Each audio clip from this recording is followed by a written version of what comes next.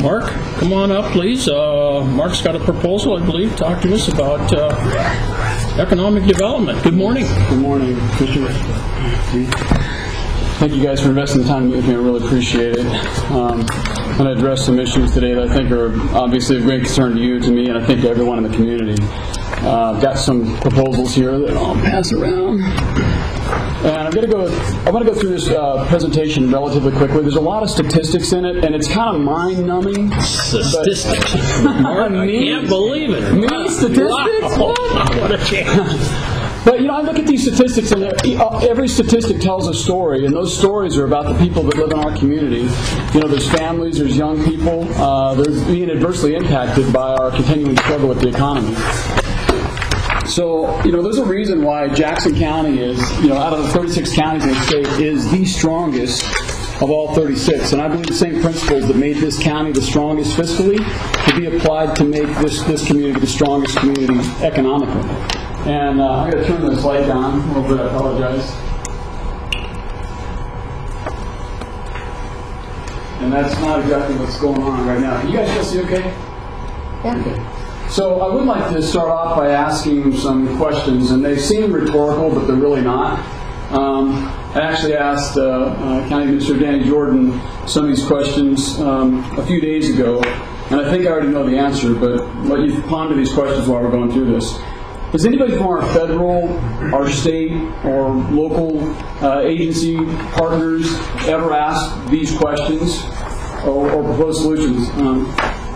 One is a comprehensive and detailed outline and analysis of our significant long-term regional economic challenges.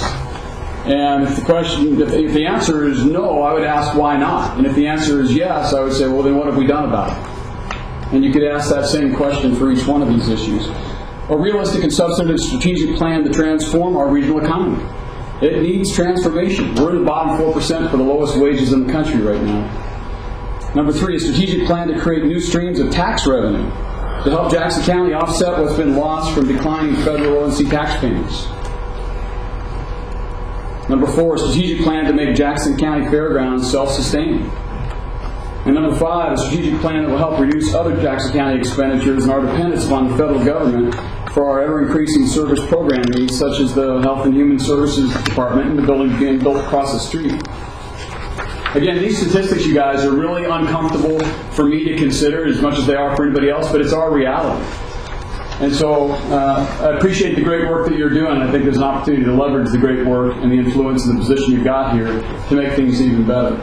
So if we look at the things that define the strength of Jackson County's economy, historically it's been timber. But right now, the vocal minority is running this country, and we're hamstrung from accessing our own resources to our own detriment. That's just kind of the way things are. We're the Saudi Arabia of timber production. But we can't hardly access any of it. It's crazy. We've got retirement. That's a significant economic impact on this region. We've got a university. We've got healthcare. We've got tourism. We've got some agriculture. We've got some manufacturing. But all those things put together, we're still in the bottom 4% lowest wages in the country. So we need to do more. I think some people see me this way, perhaps, as an agitator. I hope that's not me, and I hope that's not how I come across. A little agitation in life can be a good thing. I see myself to be more of a device for stirring and shaking things up. Maybe like the proverbial grain of sand inside the oyster that causes just enough irritation for that oyster to react and make something beautiful out of it. And I hope that that's what's going to happen here with this idea. And if I sound a little preachy here, you guys, I apologize, but I realize I'm preaching to the choir with you. There's a reason why you're on that end of the table and I'm on this end of the table. I look at you guys and say you're servant leaders. You got a heart to serve this community. All of you, I think, ran on platforms of creating jobs and helping the economy. And so, again, I'm preaching to the choir. I want to make sure you understand. I don't feel like I'm lecturing you guys. I feel like these stats that are told in this presentation are kind of lecturing and educating me about what's wrong and what we need to do to get a different outcome. I found that organization about 4 years ago. I'm not here to talk about it, but I knew that something was going on intuitively with our tech sector. It just hadn't really connected the dots. How does achieve business? I'm sure you saw this article, and it contrasted what I perceive to be an abysmal investment in economic development regionally in comparison to, say, our sister organization over in Bend. And I say our, it sounds like I'm speaking on behalf of SOREDI. I'll make that abundantly clear. I'm not. You got Ron Fox here and a couple of our board members to speak for SOREDI, so I'm absolutely not here to speak on behalf of SOREDI. But the point of this article is what we're doing is not working. So I call this a roadmap to regional economic resiliency, and I think that we need a roadmap because our region is not economically resilient. And we've got to, in order to figure out where we're going, we need to kind of get a better understanding of where we are. And that's where I start off. We have these, and you guys, again, I'm not telling you anything you don't already know, but we have these video poker proceeds that are earmarked by state statute for economic development, and under that very long list, the very first thing it does say is job creation.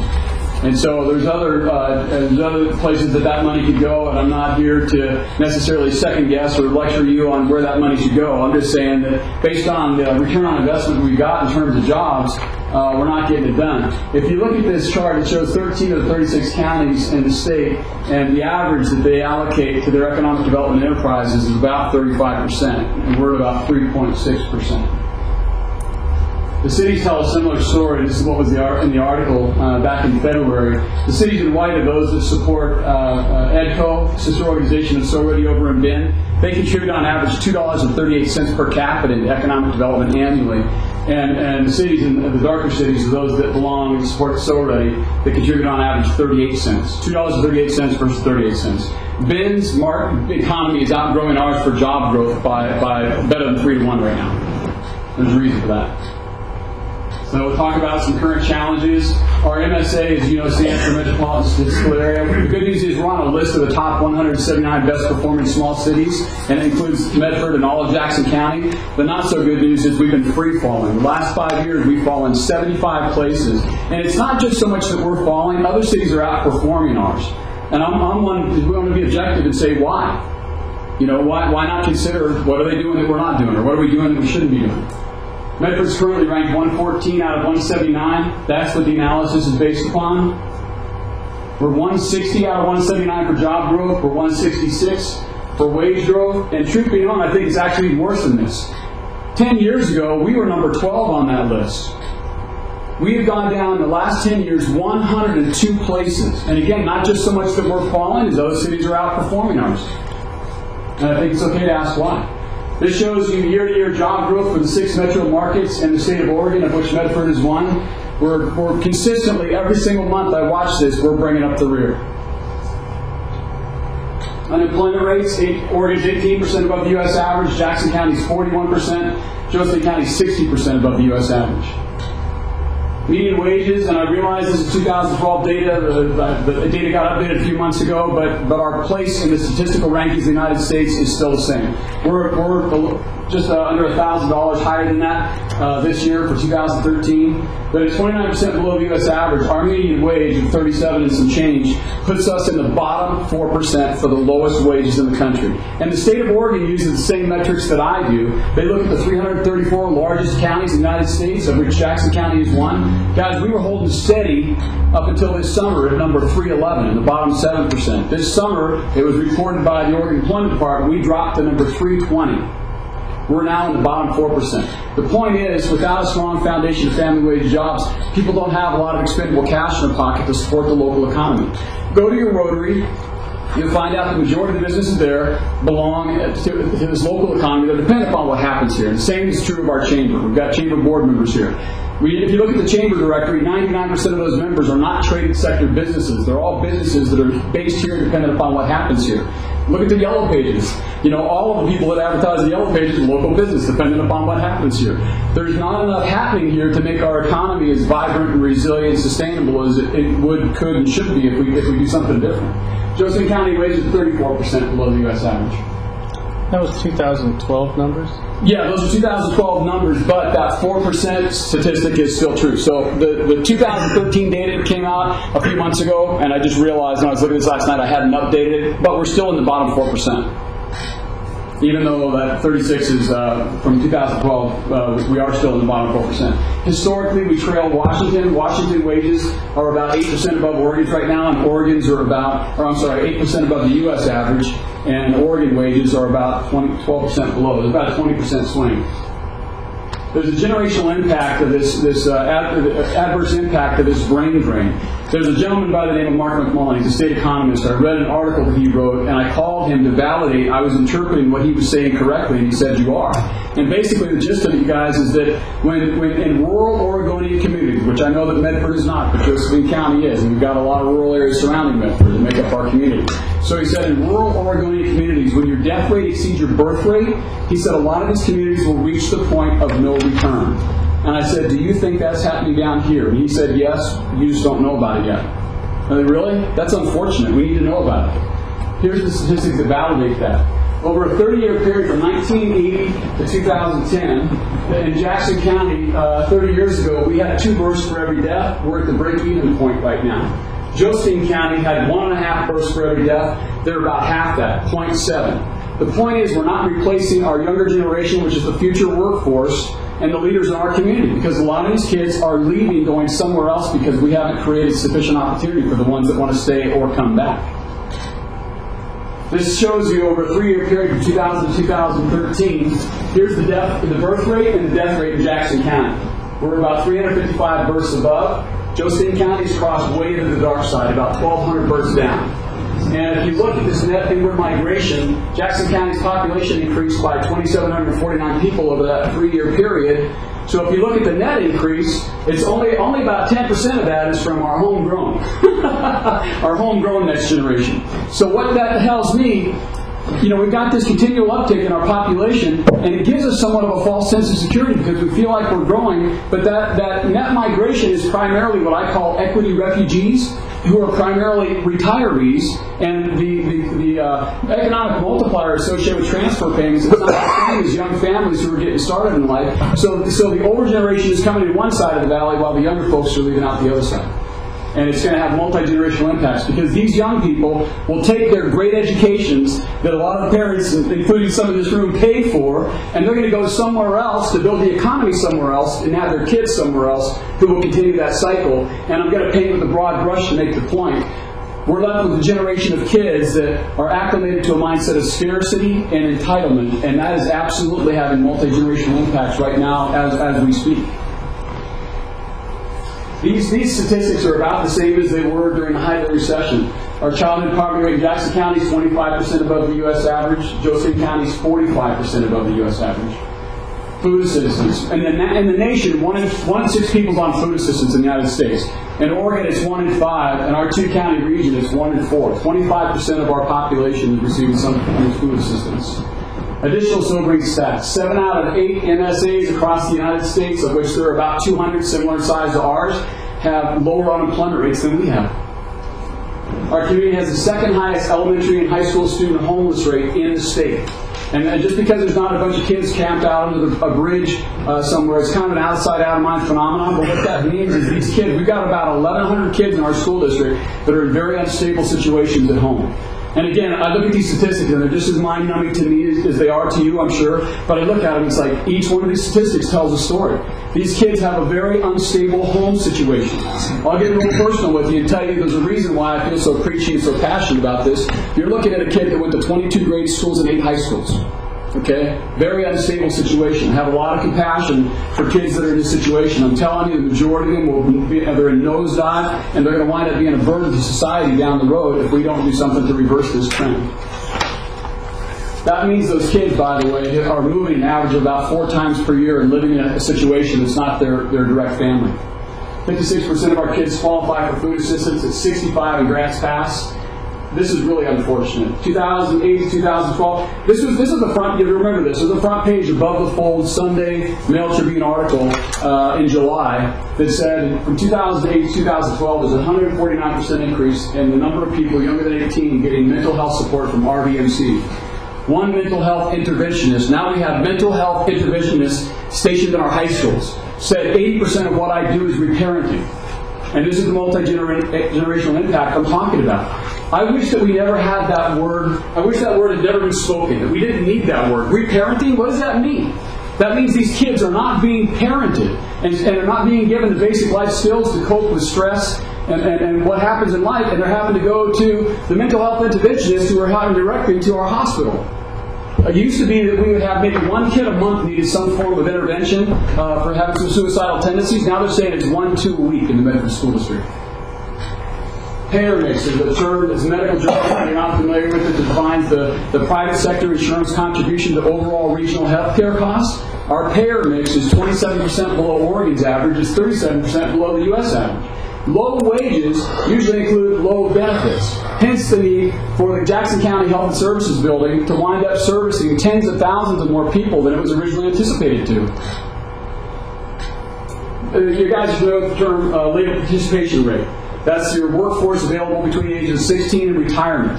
With 50 being bad, Oregon is number 49 right now. And not to get political, but if you segregate those numbers over the last 4 years, we're actually dead last. Okay? Jackson County, out of 36 counties, we're number 30. So if Oregon's about the worst labor participation rate in the country, and we're bringing up the rear of the state of Oregon, to me, again, this is very sobering to contemplate the issues that we've got to deal with. This isn't about recreating California. I like to neutralize that perception. You guys know we're talking about today. More than 50% of our land is controlled by the feds. Joseph County, it's more than 70%. Oregon has the most restrictive zoning overlay of all 50 states. And we live in a bowl. Which, the mountains trap the air, so there's significant restrictions on what we can and cannot do to grow our economy. You can't do things that cause atmospheric emissions. And I think everybody's okay with clean air. But the point is, we've only got so much land, and there's only so much that we can do with it. So my proposition is, let's do something more effective and more beneficial for the community. And I like to joke, especially in Rotary. It's like, hey, if he's driving you to drink, hey, there is an alternative. We all know about it. Measures are on the ballot. Am I suggesting maybe we smoke a little medical marijuana, right? Smoke a little dope and forget about all this? No. All I'm suggesting is maybe we just want to take this and smoke a little hope. And my wife begs me, as you guys probably will, take those 2 slides out of your presentation because it's really weird, but I think people need a break. So if we're not okay with where we are, then we've got to decide we're not going to stay here. Talk about our opportunities. Emerging tech sectors. Out of 22 sectors of technology, Southern Oregon has 20. 9 of those are concentration levels equivalent to national averages. 7 exceed. Without us really knowing about it, focusing on it, doing much to nurture it or leverage it, we've had this tech sector that's been coming on organically and hiding in plain sight. I feel like Indiana Jones, you guys. I feel like early this spring, I connected the dots and found the information that made perfect sense out of all this to validate it. One positive sign is our area's high-tech sector output growth relative to the national average. So on that list where we've fallen from 12 to 114, and we're bringing up the rear, wage growth 160, job growth rather 160, wage growth 166. Look at this. We're number 12 for our 5-year high-tech GDP growth. We've got a slightly lower concentration of high-tech activity the rest of the country, but the diversity of those industries is greater than the national average. So a lot of communities yell, tech, tech, tech! And it's so much smoke and mirrors and wishful thinking because there's nothing really there to work with. And I'm telling you what, it is here in Jackson County. It's here to work with right now. How many high-tech firms are represented in Southern Oregon? Most people, when I ask them that question in a public setting, they guess 5, 10, 15, 20. We have 277. It doesn't necessarily mean they're based here. They're represented here. This data comes from the Oregon Employment Department. They've got boots on the ground, somebody that's getting a paycheck. That represents 2,753 jobs with an average wage of about $56,000, and I'll let you know that does not even include benefits. That's 150% of our median wage and $154 million in payroll.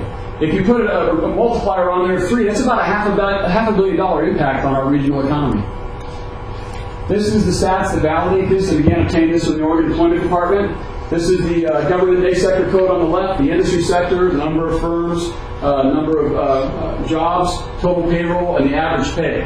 So look at this line in Josephine County. This is Josephine County.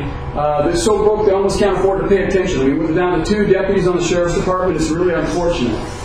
But for electronic manufacturing, there's 3 companies with 186 jobs, 15 million people. Those jobs average about $80,000 a pop. Economic Development 101. What are our strengths? Let's leverage those. We've got 3 companies. I would consider that a cluster. Almost 200 jobs that are $80,000 a pop. Let's go get some more of those companies. These are the stats for Jackson County, and I aggregated those to get to the totals on the bottom. Manufacturing. Every manufacturing job we bring into our community, manufacturing historically has a 1.4 jobs multiplier. High-tech manufacturing has a 4.3 jobs multiplier. It's a great opportunity to make up for lost time just by leveraging our tech sector. Here's an example of what I'm talking about. For computer systems design and related services, in 2003, we had about 100 people working in that sector, making about $2,500 a month. Only 10 years later, we've doubled the workforce, and they have doubled their income to over $5,000 a month. Point to any other sector of our economy and say, what other sector can we point to and say, you know what, in the last 10 years we've doubled the workforce and those folks have doubled their income.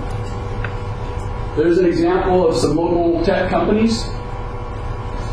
Stop the brain drain. Historically, regardless of the level of education, the manufacturing sector pays more than the non-manufacturing sector. And what we're talking about here is populating our available industrial land. I'm telling you what, we've got a very limited inventory, as you know, of industrial land, but that's the bad news. The good news is it's still there. Most of it's been sitting vacant for decades. Matter of fact, Reed Murphy sitting in this room and his business partner bought some property out on Avenue G last winter that I think is the premier state certified industrial site in the region. It's been sitting vacant since World War II. Backs up against the Denman, unobstructed views of the Table Rock, Mount McLaughlin, but it's just they're vacant decade after decade. I'm reminded of Confucius. He said, "Man who stand on mountaintop with mouth wide open, wait a long time for roast duck to drop in." And we stand here in the flyover between the Silicon Valley and the Silicon Forest with literally billions of dollars flying overhead, hoping something's going to drop out of the sky on us, and it doesn't. So right now, and these are the most current stats, unfortunately, the way they track this data, but it's pretty consistent year in, year out. There's out of the 8 Oregon universities, there's the number of students enrolled in each from Jackson and Josephine County. In particular, I'll bring to your attention the 308 OIT. That's pretty consistent year in, year out. 5,700 kids from our county get these educations, most of them paid for from people who are earning wages in this county, but most of them are going somewhere else because of the lack of opportunity. The point is, we've got a technically educated workforce capacity that we have not tapped into. And a lot of these kids, I've spoken in high schools, a lot of these kids tell me, you better believe I'd stay here if there was a career path for me, and I could afford to stay here. But I'm telling you, only 12 years ago, you guys, when I moved here in 2002, Medford, Oregon was ranked the #1 least affordable housing market in the United States of America in 2002 because of the disparity between our stagnant wages and our high real estate values. Okay? The equity refugee pipeline was open full throttle, and people were coming up, and they were just cashing out down there, paying cash up here, and it caused our real estate values to skyrocket. Our wages stayed stagnant. What that did is cause an uptick in the young people leaving the region because of a lack of opportunity, and their inability to afford a home here. And even though our market overcorrected when the economy tanked because we were over-dependent upon that phenomenon, we're on that same trajectory right now, based on our wages being the bottom 4%, and housing starts are down, equities are up in California. The house that I sold for $450,000 is a 1,540 square foot tract house 12 years ago. It was 30 years old at the time. Same houses in Fremont, California are selling for $750,000 right now. So now let's talk about our strong tech economy. This is an article I'm sure you saw at the end of April. Random Mail Tribune, and it came out on the day when SOREDI had an angel conference, and there was a venture capitalist by the name of Diane Freeman, who was the MC and one of the keynote speakers. And I don't know if any of you were there. I know Ron was. Monty, were you there? Was not there. Okay, so Diane Freeman, her opening comments were kind of to put some tough love on us, to take our community to task and say, this is such a beautiful place to live. I don't get it. Why aren't you guys realizing your greater potential? And so she went on like that for about 10 minutes, and at the break I went up and introduced myself to her, and I said, Diane, there's actually some wonderful things going on with technology. And I said, coincidentally, there was an article in today's paper about this. I said, did you see it? She said, no. I said, I have a copy right here. So I gave it to her and told her some of those stats. And at the end of the break, Diane Freeman, venture capitalist from outside this community, shook that paper in everybody's face and read those statistics and said, this is exactly what we need to do. We've got a great entrepreneurial ecosystem here. The Mary Kaufman Foundation ranks Medford's MSA number 16 out of 180 for entrepreneurialism. That's great. We're recognized by other people for having a great entrepreneurial ecosystem.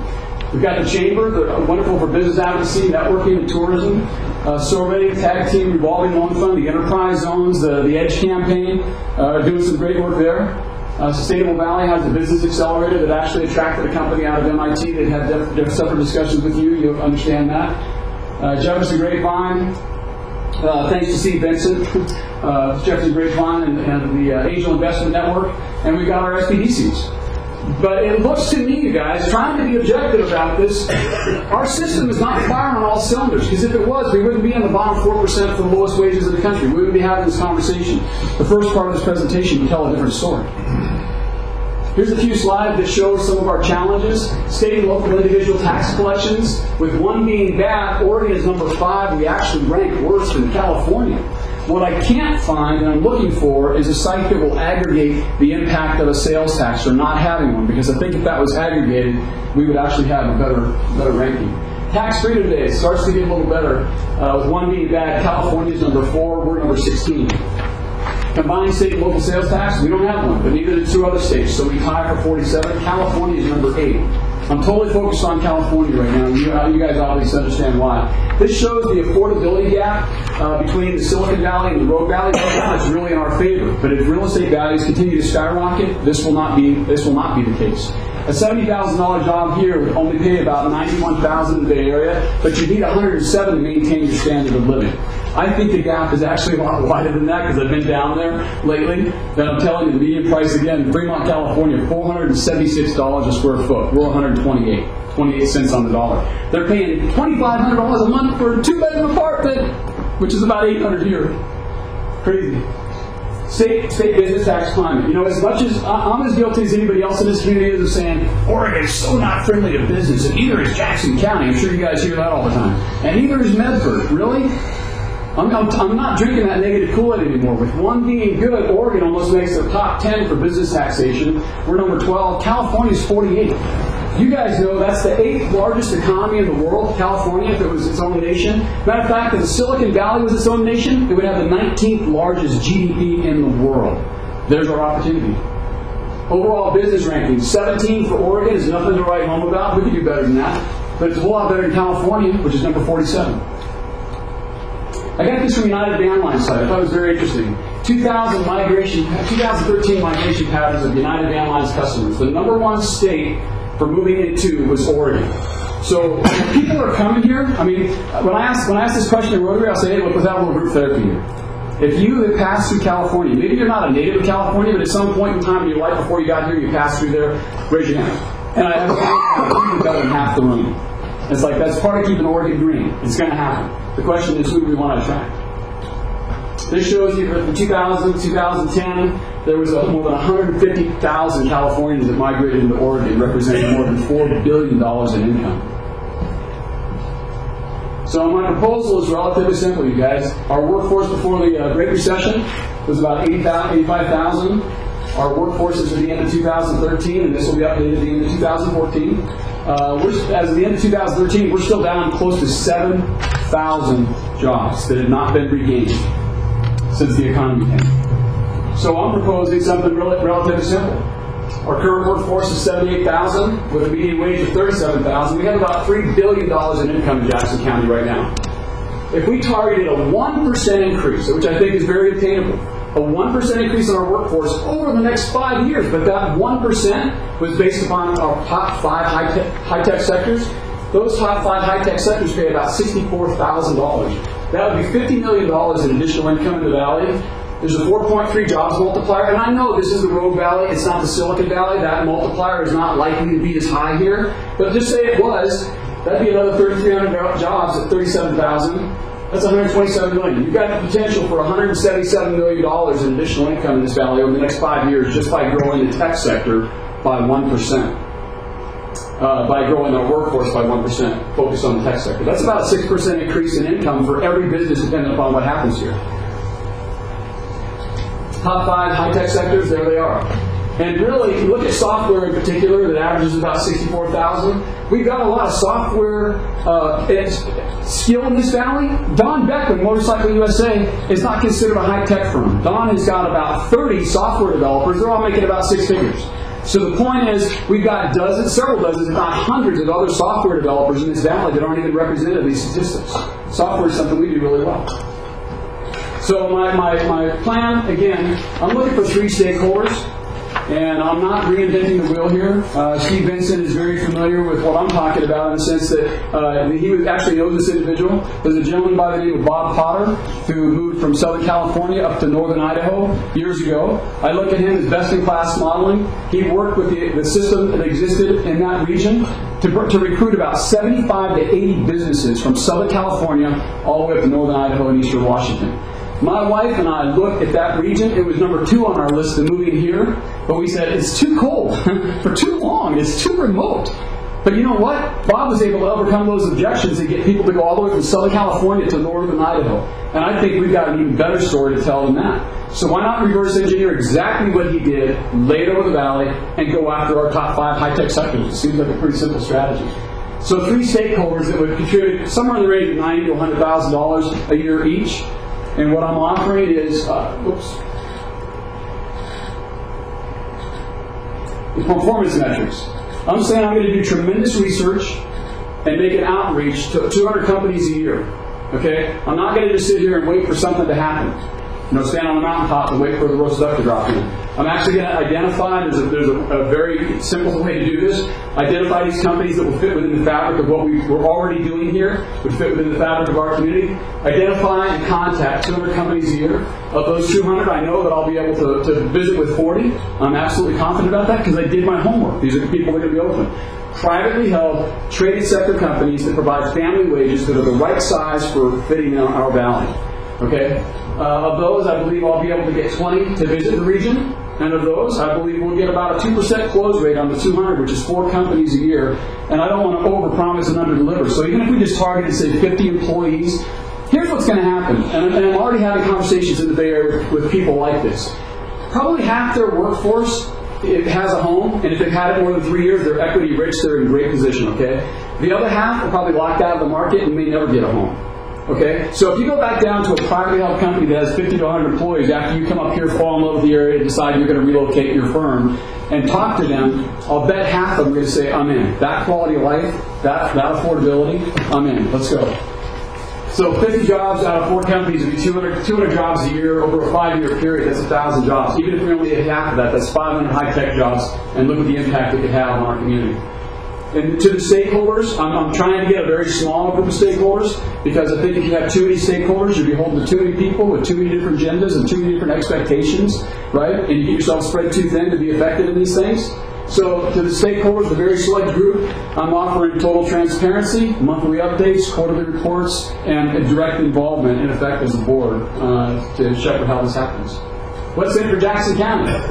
The video culture proceeds. Now they don't need to go into the libraries anymore. Congratulations, because that was a masterful move so that the county is no longer responsible for libraries. My daughter, thank you. My daughter who won the reading contest in Jackson County, by the way, this summer for reading 45 books. We love the libraries. Okay, we're good carrying our share of that. But now that we don't have to put it there, I'm just asking for maybe a 10 to 12% commitment as Jackson County being one of 3 stakeholders for this proposition. Jackson County Public Health. Increased strength of the regional economy, reduced county expenditures, and dependence on federal health care funds. Why, just because the feds are willing to get the checkbook out and cover all these expenses, I question, should we have a mindset of entitlement ourselves where we're just dependent upon the Fed to take care of our community instead of doing what we can to get a better foundation of family wage jobs with employers that provide insurance? Jackson County Fairgrounds. A stronger economic multiplier means people are going to have more cash in their pocket to support the events that the fairgrounds have. As a matter of fact, they'll probably be able to have nicer events. And it can become totally self-sustaining. And I spoke with Danny and some of you about this, but it might be an opportunity with some of the land that's available to develop some sort of a small business park wherein that facility can be totally self-sustaining. Leverage. There's other stakeholders that are not currently involved and engaged in economic development, such as I'm proposing here. And I think there's a way to leverage the county's contribution with other stakeholders that I've already spoken with that are very interested in supporting this so that we have an adequate resource capacity to actually do this in the way that it needs to be done. Tax revenue. Again, there's a whole new stream. What are the plans besides offloading things like the libraries? onto the voters, which is fine. But besides that, what other plans are there to create new streams of tax revenue? Right now, and I found out, but again, I asked Ann Jordan this question, how much tax revenue is Jackson County getting for every acre of vacant industrial land? It's $500. How much tax revenue would Jackson County get for every $1 million in capital improvements? $2,000. What do you, open book question, who do you think invests more in capital improvements, a high-tech firm or a shipping and receiving outfit? Right? We look at the Ferrymore Seed Company that was here briefly. They had a 100,000 square foot plus facility with about 20 jobs or so. A 100,000 square foot facility could accommodate about 300 tech jobs. Jobs, our community needs them. It's the right thing to do. You guys get that. Collaboration. The existing system needs to be retooled. I don't think anybody disputes that. We might have different views on how that's going to happen. And I think I've got the energy and the passion and the vision and the collaboration to get it done. So the things that are unique about my proposal, leverage. There's a way to leverage other stakeholders to engage in this, many of which I've already spoken with that are agreeing to look at this very seriously. Stakeholder reimbursement. There's something that's also very unique. I'm actually going to go ahead and get a real estate license. And the purpose of getting that real estate license, that if I can build the trust and the relationship with these companies and it'll allow me to represent them to broker a sale or a lease, then I want to be able to take that income and reimburse the stakeholders. And what I want to do is be able to reimburse them up to 50% of what I actually make on an annual basis, so that within about a 5-year period of time, this position is self-sustaining. They no longer need to come to you and have this conversation. We'll just be talking about, how do you spend your tax revenue that you got? How do we invest that? Collaboration, performance metrics, and jobs. I think we've got, not me, we. They say you can see a lot further when you stand on somebody else's shoulders, so I want to thank each of you, and these guys and these chairs too, for allowing me to stand on your shoulders to be able to see even further than I would on my own. We can do this. So that is it, gentlemen, and I would be delighted to answer any questions you've got and hopefully brainstorm a little bit with you. Why don't you turn on the lights, Mark, would you, for me, please? Thank you. Gentlemen? I have questions. Yes. Mark, have you done I'm sure you've probably done the math on the commitment that you're asking from the county. Have you compared that to, let's assume we have the 5 tech firms come and they build a facility that costs X number.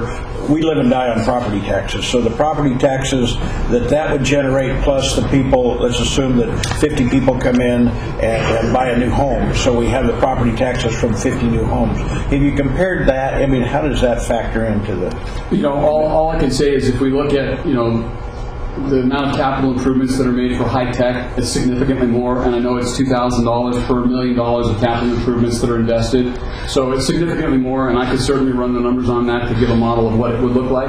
But I think that there's it's not just that particular company that moves in. There's this halo effect of prosperity because other companies are going to be able to benefit from what they do and expand and do new things. So we can start to populate our industrial land that's been sitting vacant for decades and create whole new streams of revenue. So I'm not able to answer your question directly because I haven't ran those numbers, but I will.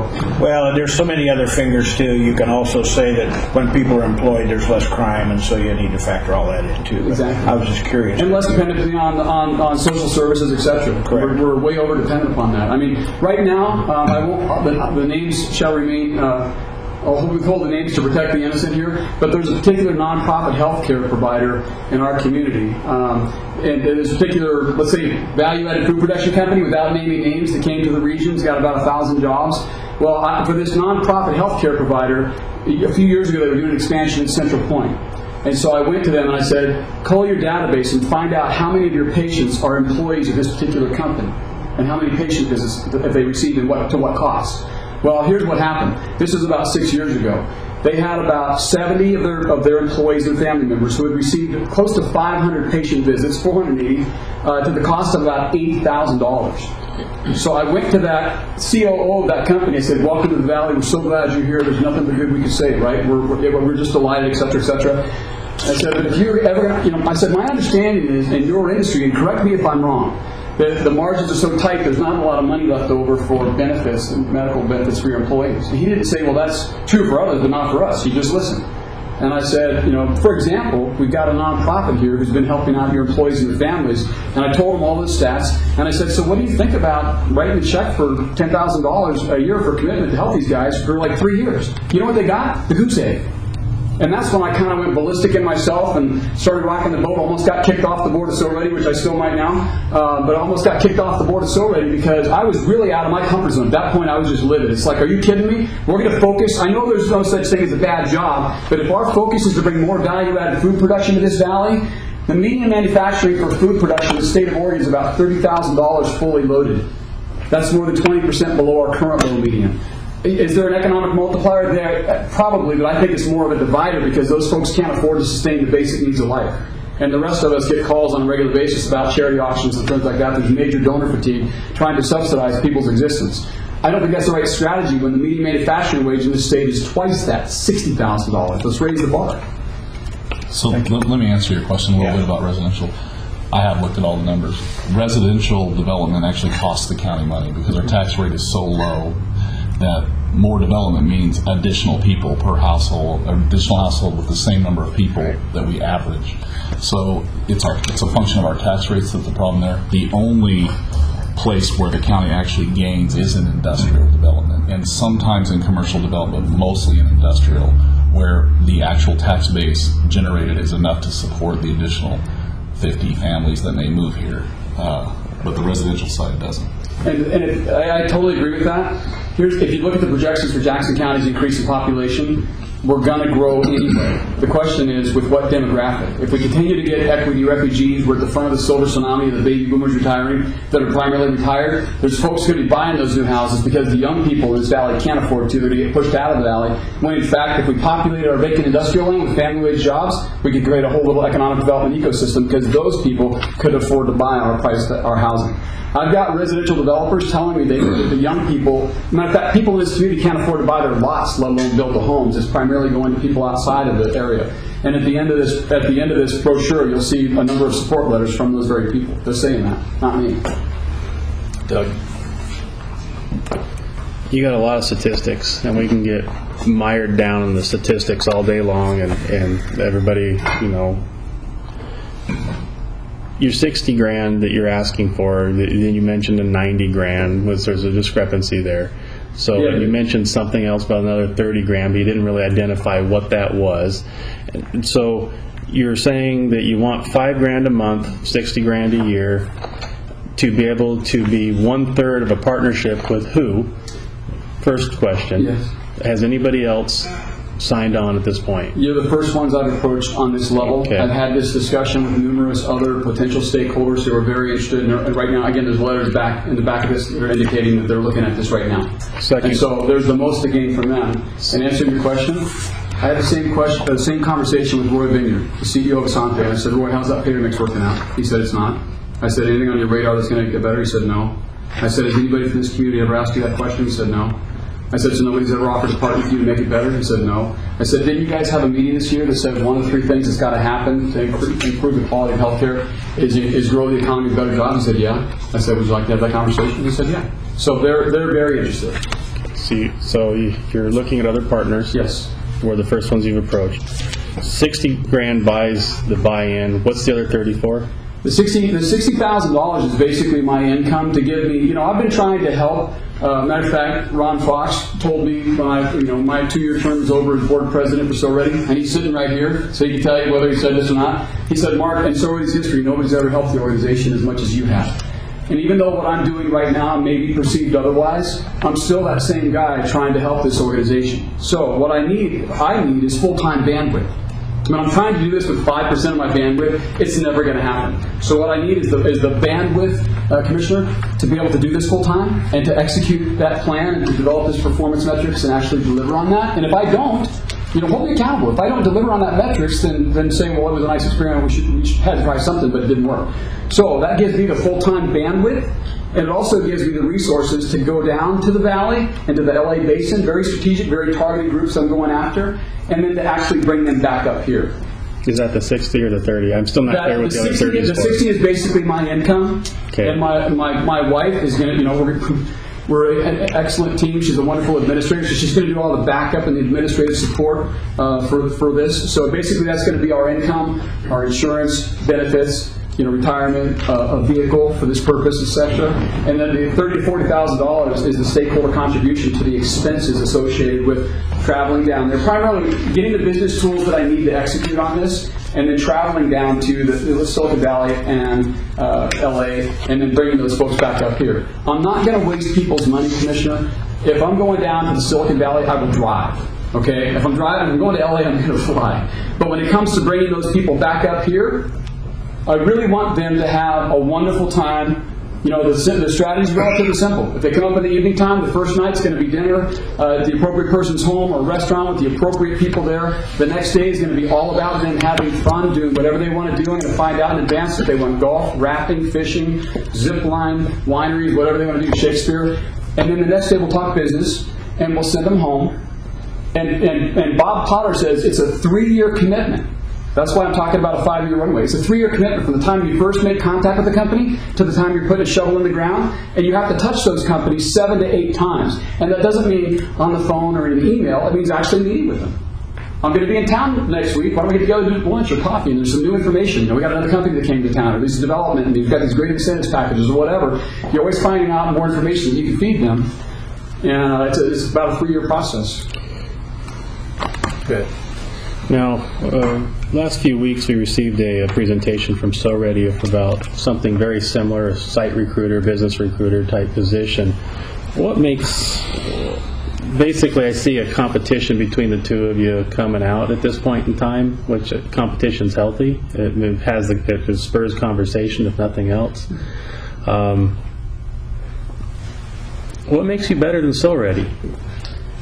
You're putting me in a... I'm going to flat ask... You're not putting me in a difficult position. The question puts me in a difficult position. I'm going to flat ask the question. Somebody's sitting right here. And I'm going to ask the same one of them if you want to sit down and listen. So what makes you better than SOREDI? Why the investment with you over an established organization that's been here for a long time? So, tell me what's going on. I don't know. I think if we always do what we've always done, we'll always get what we've always got. We'll always be where we've always been. In the construction business, there's all different sorts of tools. And there's all different, even with saws, there's all different types of saws. You can build a house with a handsaw, you can build this building with a handsaw. It's going to take an extremely long time. So there's always a modernization, an update on how things are developed and tools that are made for the purpose of getting the job done more effectively, productively, more profitably. And so I believe that what I'm talking about, myself, me as a person, as a resource for this valley, and this plan is another tool in the same tool chest that can work in a very complementary way with SOREDI. I don't see it being competing against SOREDI. I look at this as competing with SOREDI in a very cooperative type of a fashion. I've already actually brought somebody from SOREDI and from Business Oregon down to Northern California to meet with the tech company that I made an outreach to. And I'll tell you what, I was concerned that we would come across as being dysfunctional because we had, like we're in competition or something, but it was a wonderful meeting. But it's a bit of a numbers game. It's not like everyone you meet is going to just automatically come up here. And so I feel like there's a way to work together in a very symbiotic way to leverage the resources and to bring them in where they fit. But I would rather be nimble, so I'm not beholden to a board and a bureaucratic system. And I know I'm in the middle of a bureaucratic system right now, but I look at you guys and say, you're not bureaucrats. You're private sector guys who stepped into the system to help make a difference. And that's what I want to do. And I look at, again, somebody else that did this, and it's like, we don't have to reinvent the wheel. So I think also, Commissioner, the fact that I'm willing to grow this position to be self-sustaining, where I'm not just asking for this money on a regular basis, 15, 20 years from now, and I think that's duplicatable. I think I can find somebody else in this valley. I just turned 52, and I know I'm still a youngster. I used to say you can't put gray hairs on a young man's head, but it's like now my head's full of them, I can't say that. So my point is in this that I think this is very duplicatable. And I think that I'll be able to find somebody else. I've got about 10 years of this level of energy, and this is how I want to invest it, because I think it's a very proactive way to help our community and leverage my talents and my energy. Other people see me that way too. So what tell me again the bottom line of your ask. Give me all the numbers. So it's $5,000 monthly stipend basically, and then it's going to be $30,000 to $40,000 a year annually with the expenses. And again, I'll give receipts for the shareholders' share of the corresponding cost, so everybody's getting those. And again, there'll be monthly updates, there'll be quarterly reports, there'll be total accountability. So you're looking at $100,000 a year. $90,000 to $100,000, Commissioner. And if we look at what we're, potentially investing at $2,500 per job that we're offering people to create new jobs in the Valley, I would question what kind of jobs and what's the ROI and what's it doing to change the bottom line in our community. So this is actually less than that if you look at it on a per job basis, and we're talking about a significant family wage jobs that's about 172% of our median wage. I'm talking about how much money you're asking to come out of the county's coffers. Sure. That's what I'm asking. Yes, sir. And you said with that it's about 4 businesses is what you're guaranteeing? If we don't do something, I think there's a risk here. Can I say, my crystal ball reception is just as fuzzy as yours. What are you going to have for breakfast tomorrow? What's tomorrow going to hold? I think the risk of doing nothing is greater than the risk of doing something. And if there's performance metrics there, and if it's based on best-in-class modeling, we're absolutely going to get the return. It's about a 3-year timeline to build the pipeline and to get that companies actually starting to come. But once that pipeline is built and the system's in place, and if you maintain that consistency of the outreach and the touch and contacting all those companies, the number of companies you contact is probably going to start to decrease as you start to get a fish on. You're going to start looking at all the other poles that are in the water, go focus on landing that fish, right? And so, guarantee, that would be presumptuous of me to say, yes, I absolutely guarantee it. Just look at your numbers. That's Yeah, but that's the projection. I think is very realistic. John. Mark, do you need all 3 stakeholders to make it work? All 3 stakeholders to commit to the investment? Ideally, I think otherwise what we've got is continuation of a self-fulfilled prophecy of self-imposed limitations. If we have adequate resource capacity, so we're not so strapped for cash and we can't afford to go down there as soon as we need to, we can't afford to bring them back up here as soon as we need to, and first-class accommodations and treat them right, you're never going to set a chance to make the first impression. If there's sufficient resource capacity to do that, we'll get the results. If we're on a shoestring budget and it's like, well, we got you a commercial flight at SFO, I know it's going to take you 2 hours to get there, and gosh, they might even be canceled. I don't think that's putting the best foot forward. So your performance projections are based on all 3 stakeholders? Correct. Yeah. Okay. And it might be, right now I've got the development community saying, hey, we should step up and cover that because we've got this land that's been sitting vacant forever and we've got a lot to gain. So the development community is saying we should step up and maybe split a stakeholder position. I look basically, commissioners, who's got the best return on investment opportunity for the investment they would make to actually do this. And the county was at the top of the list because of the tax revenue issue. Well, as you all know, we're looking at different ways to encourage economic development here. You're right. We all 3 of us ran on the platform to kind of do that, and it's been a tough hold given the environment and such. But our issue is we have limited amount of funds, public money. Public, I want to underline the word public. Taxpayers' money to use as judiciously as we possibly can. And there is some, I won't say disingenuous, but you say there's not any competition, and we're going to try to make a decision somewhere about how we think best fit to spend X amount of dollars, whatever that X number represents, of public money to get the best results. So it's not like we had a large pile of money. We don't. Jackson County doesn't have a transient tax. It doesn't have a lot of things that well, I'm tired of hearing about Bend all the time. They're entirely structured differently than we are.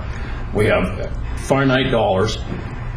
So how do we spend it best? So we're going to have to make a decision, Mark. I mean, quite honestly, and it's a competition about do we put X amount here and here, and one of the issues that like with SOREDI, for example, and I'll say it with them here in the room, is that something you just mentioned a little bit ago is that how much you need money. It takes money to make money, right? Okay, they've been underfunded forever.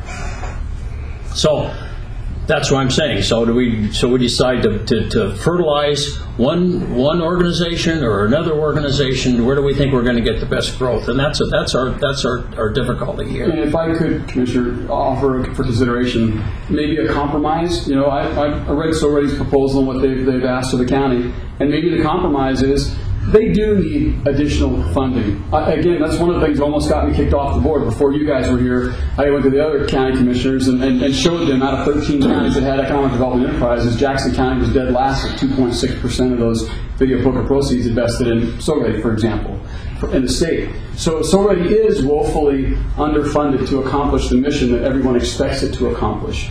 But what I'm proposing is, give them the additional funding, and if you would consider an alternative is to fund me as the high-tech business recruitment mercenary, not just for business in general, not just for developing the EDGE campaign and then sitting by a phone waiting for somebody to call in response to it, but actually proactively, strategically, and aggressively going out and locating and making contact with these companies and bringing them up here. Other communities do that, and they do really well. We haven't done it, and so we haven't done well. These companies are leaving anyway. There's a trend right now, Commissioner. There's a trend right now for businesses, like in the Silicon Valley, it's a very expensive place to do business, the LA Basin, etc. There's a trend right now for businesses to leave the strike force they need there and take the rest of it somewhere else. And those communities that understand that are standing in line. And here's another difference. They're standing in line and say, hey, on your way out of Silicon Valley, we talked about Reno or Sparks or Bend or Boise or Spokane or whatever. And they're saying, yeah, we're leaving anyway.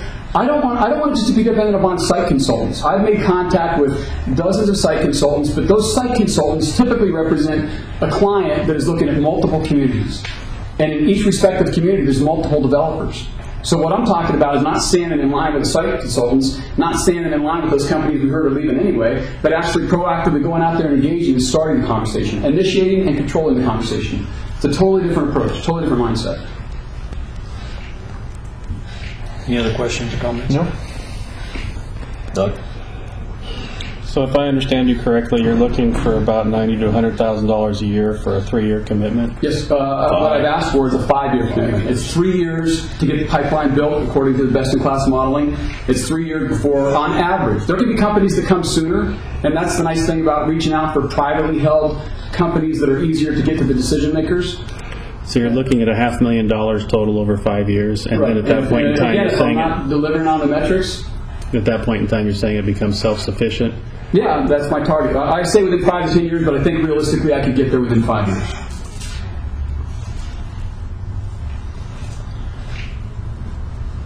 So I have a question, Danny, on I'm assuming if in Mark's proposal, I don't know this assumption, wrong thing to do, but you'd be looking for some sort of contract because you don't want to be going off and thinking you're going to, and then the money dries up and you're left high and dry. Correct. As you well know, that we have an issue with our budget, with our money, is we can't commit a following budget committee dollars. Now, if we had a signed contract, that's my question.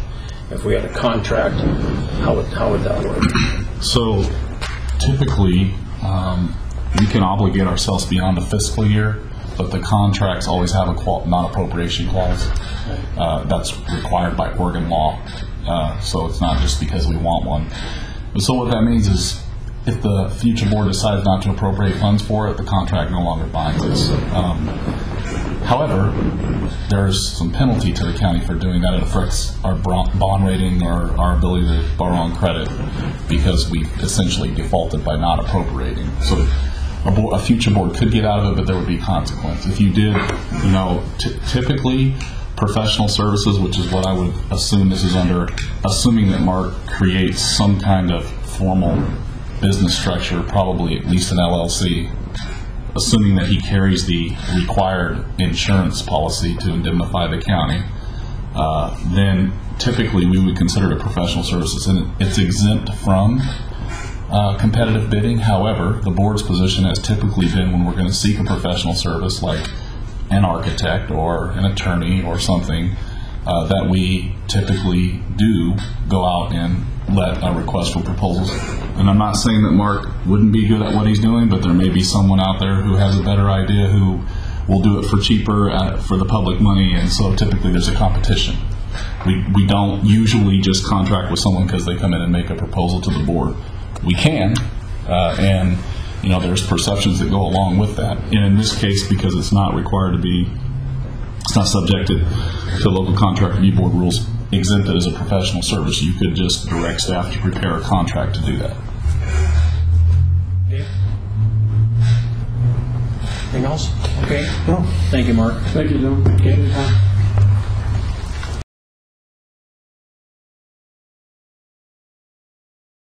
That's the discussion of Southern Oregon Regional Economic Development's SOREDI funding. Based on the proposal that we heard about a month ago from SOREDI. So, Ron, would you come to the table, please, sir?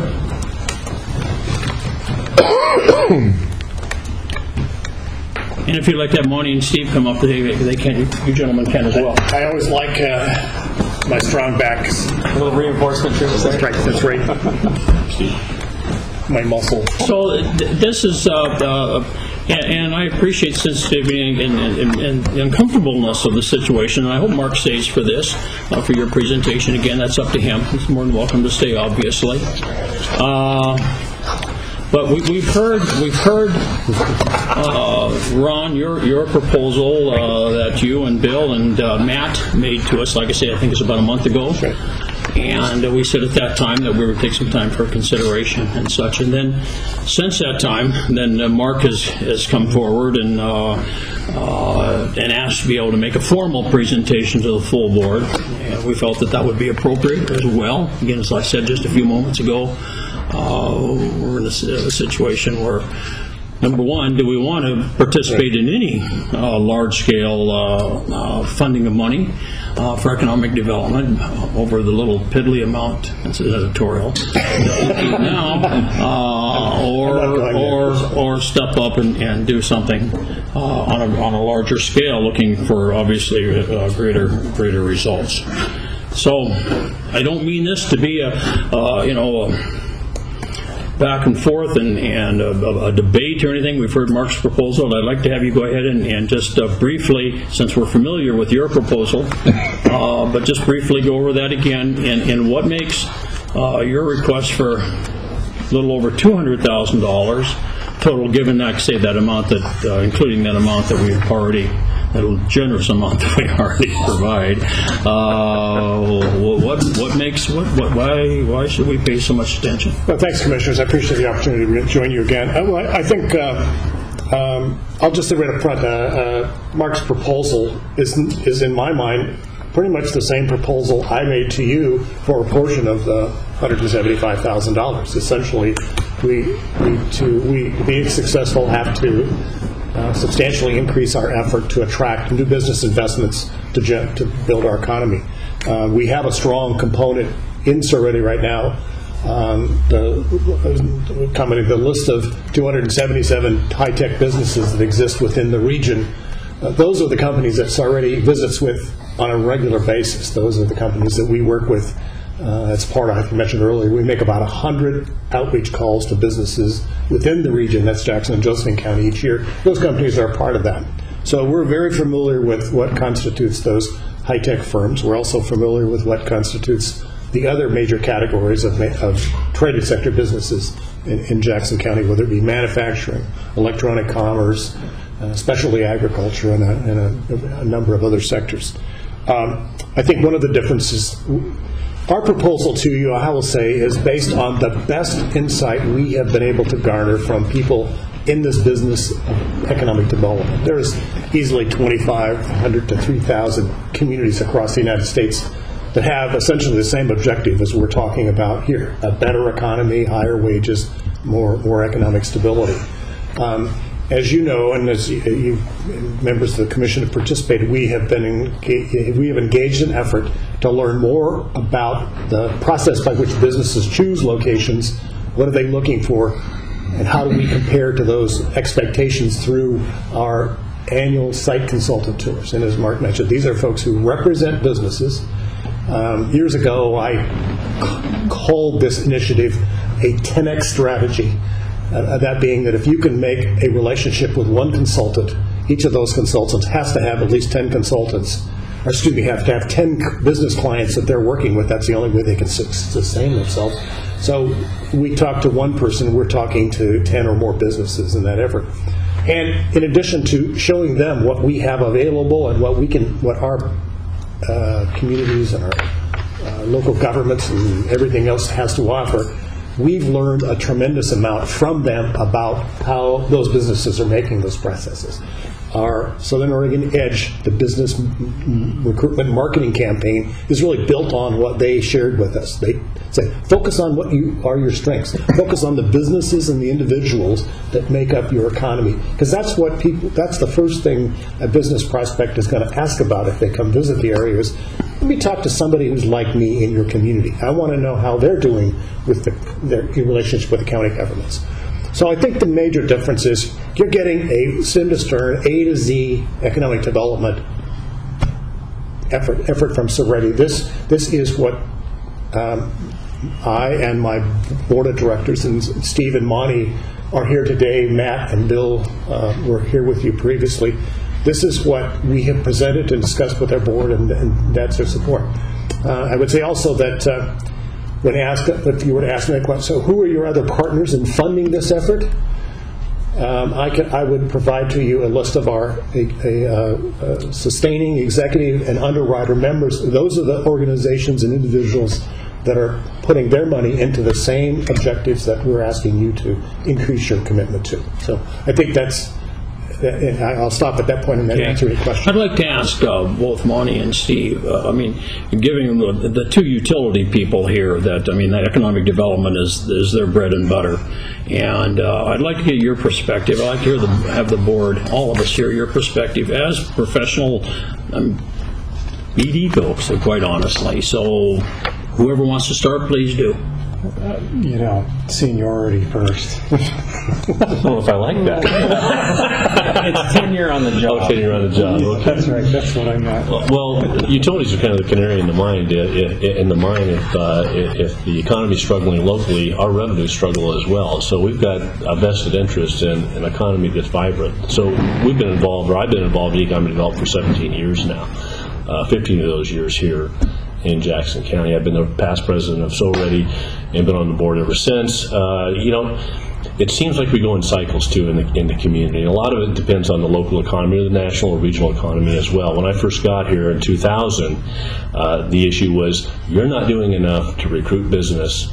We want to do something different. And there was a group of people in the business community that wanted to do something different. And they would actually talk about splintering the organization at that point. We brought in Audrey Taylor with Chabin Concepts. They came up with a plan to actually increase the recruitment activities. Now, the economy was perking along pretty good at that time. There was some opportunity if we put more resource into it. Since then, we've had a severe downturn in the economy. Nobody's moving. Everybody's sitting on their wallets. That happened for several years, since 2007. Basically, we really focused on existing businesses and trying to retain them and to expand those. And entrepreneurial efforts start up here locally. Well, we're starting to see some activity now. You're starting to see some recruitments from Business Oregon. We're seeing some of those that we're able to foster ourselves throughout the organization. And now is really the time to try to, again, invest more in the recruitment side, which is what this proposal is all about, based on solid information we have from nationally acclaimed recruiters and site finders, to expand again. And this is what this is really all about. The other piece of it, the other $50,000, is about how do we foster local businesses, and Steve deserves a tremendous amount of recognition with the Angel Investment Network. How do we keep those dollars here locally? Because the last go-around, we didn't have businesses that were really prepared and competitive with some of the outside businesses to be able to garner those resources locally here, which a lot of the investors and partners want to do that you fostered with the Angel Investment Network. So that's kind of the components of this thing here, and that's why we're supportive of it. As utilities, we really need a good, vibrant economy. It's good for our business as well. It's good for I would just add that the reason between my first presentation to you, internally I've sort of come back and said, really, I'm making two F's. One is for business recruitment, and one is for the entrepreneurial business development. But if you look at our history of what makes up our traded sector businesses, whether they be high-tech or manufacturing, many of those, probably well over half of them, were started by an entrepreneur who, for whatever reason, grew up here, came here and loved it, never left, created those businesses, and now they have grown to be a substantial part of our economy. These two things go together. They're just, one is reaching out for those opportunities, the other was reaching internally to that. And And I'm going to set up the Steve comment, because without good prospects, good business ideas, the angel investor group, there's a million places for those people to invest their dollars. We have got to do a better job of developing the growing businesses, business concepts for them to invest in. So. Steve? Well, I guess, again, for the record, Steve Vincent, representing Avista Utilities. Why are the utilities always here? Our utility was founded in 1889 and in Spokane, and Pacific Power shortly after that.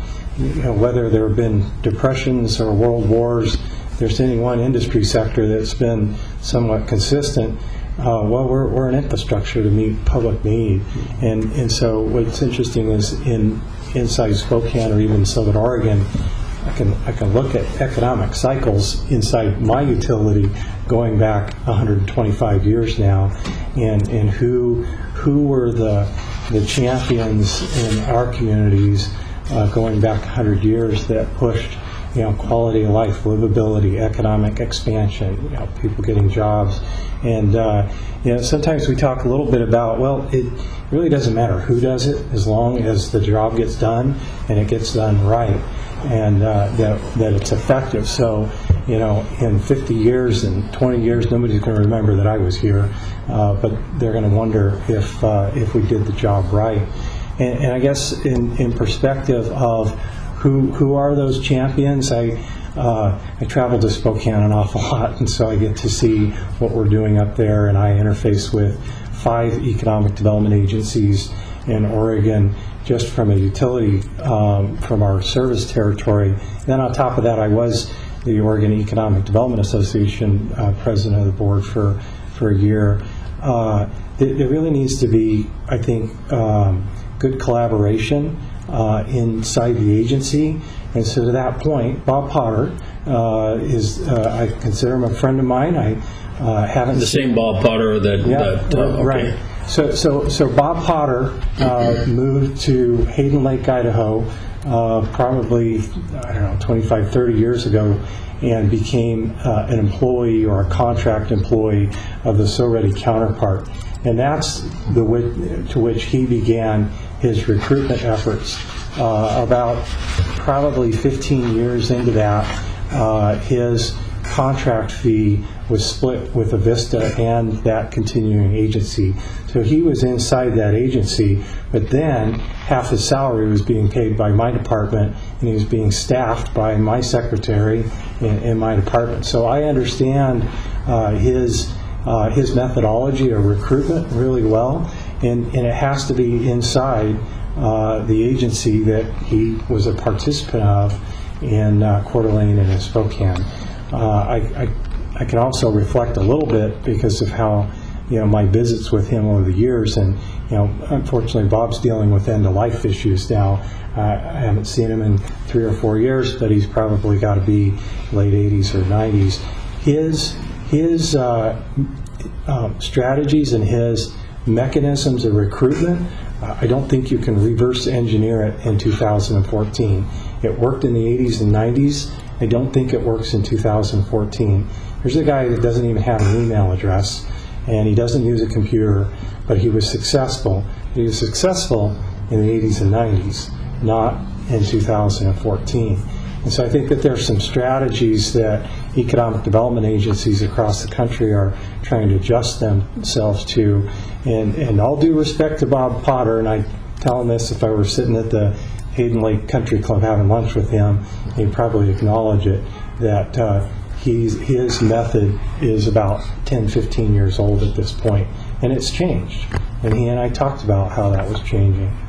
And so that's my perspective on what we're seeing in the 4 states we're now operating, including Alaska. We just haven't gotten called to Juneau yet. You got the facial hair for it. They're going to let it grow. You'll be able to stay warm. So I have one other question, and I'm going to turn it over to my fellow commissioners to ask. Quite honestly, we hear and this is not new, Monty, you touched on it, preamble, about a complaint against SOREDI not being active enough. And I know the gentleman you're talking about. I've had, as a past SOREDI president, I want to set that. I just need everybody knows that. But I'm completely open-minded on this, on what's best. But I went through some of that same fire. From you two that working, so we're taking Ron kind of off the table here for a moment, but you two have been working in this. You touched a little bit, but I'd like to have you, can you put some meat on those bones as far as the recruitment? I know, because that's what we hear, that's what I hear, and I'm pretty sure that my fellow commissioners have heard the same thing, not more than one time at least, is that SOREDI's not getting the job done because they're not, who are they recruiting, who are they doing this and that, and like I said earlier to Mark, is we have X amount of money, and we haven't decided what that X amount is, but it's going to be I think. So you understand what I'm saying? I understand. I know where you're going. I know where you've been. I sit on 5 economic development boards in 2 states. Every one of those boards is criticized by members of the community for not doing enough, because you can never do enough. You just keep beating on the rock, and hopefully you have the right strategy and you make the right contact at the right time, and you can make everything come together. Again, I think a big part of the recruitment piece is that you have to be very targeted. You can't have a shotgun approach because nobody has enough resources to just go out and start pounding the pavement somewhere and be successful. You can't expect that. You don't have that kind of resource to give us. We don't have the resources available to do that. So what you have to do is you have to employ the experts in the field, the people that are the site finders, the people that actually go out and locate and work with these groups or these businesses to actually help identify where's the best fit. Because that's what they do. That's their profession. That's what we've done over the last several years. We've brought them into the area. What are our strengths? What are our weaknesses? How do we go about? How do we target this thing? Knowing we have limited resources. That's what this proposal is about. This proposal is about trying to target specifically who do we go after, who do we foster locally to build those entrepreneurs, to build businesses and grow jobs, to grow the pie. We're always going to be criticized.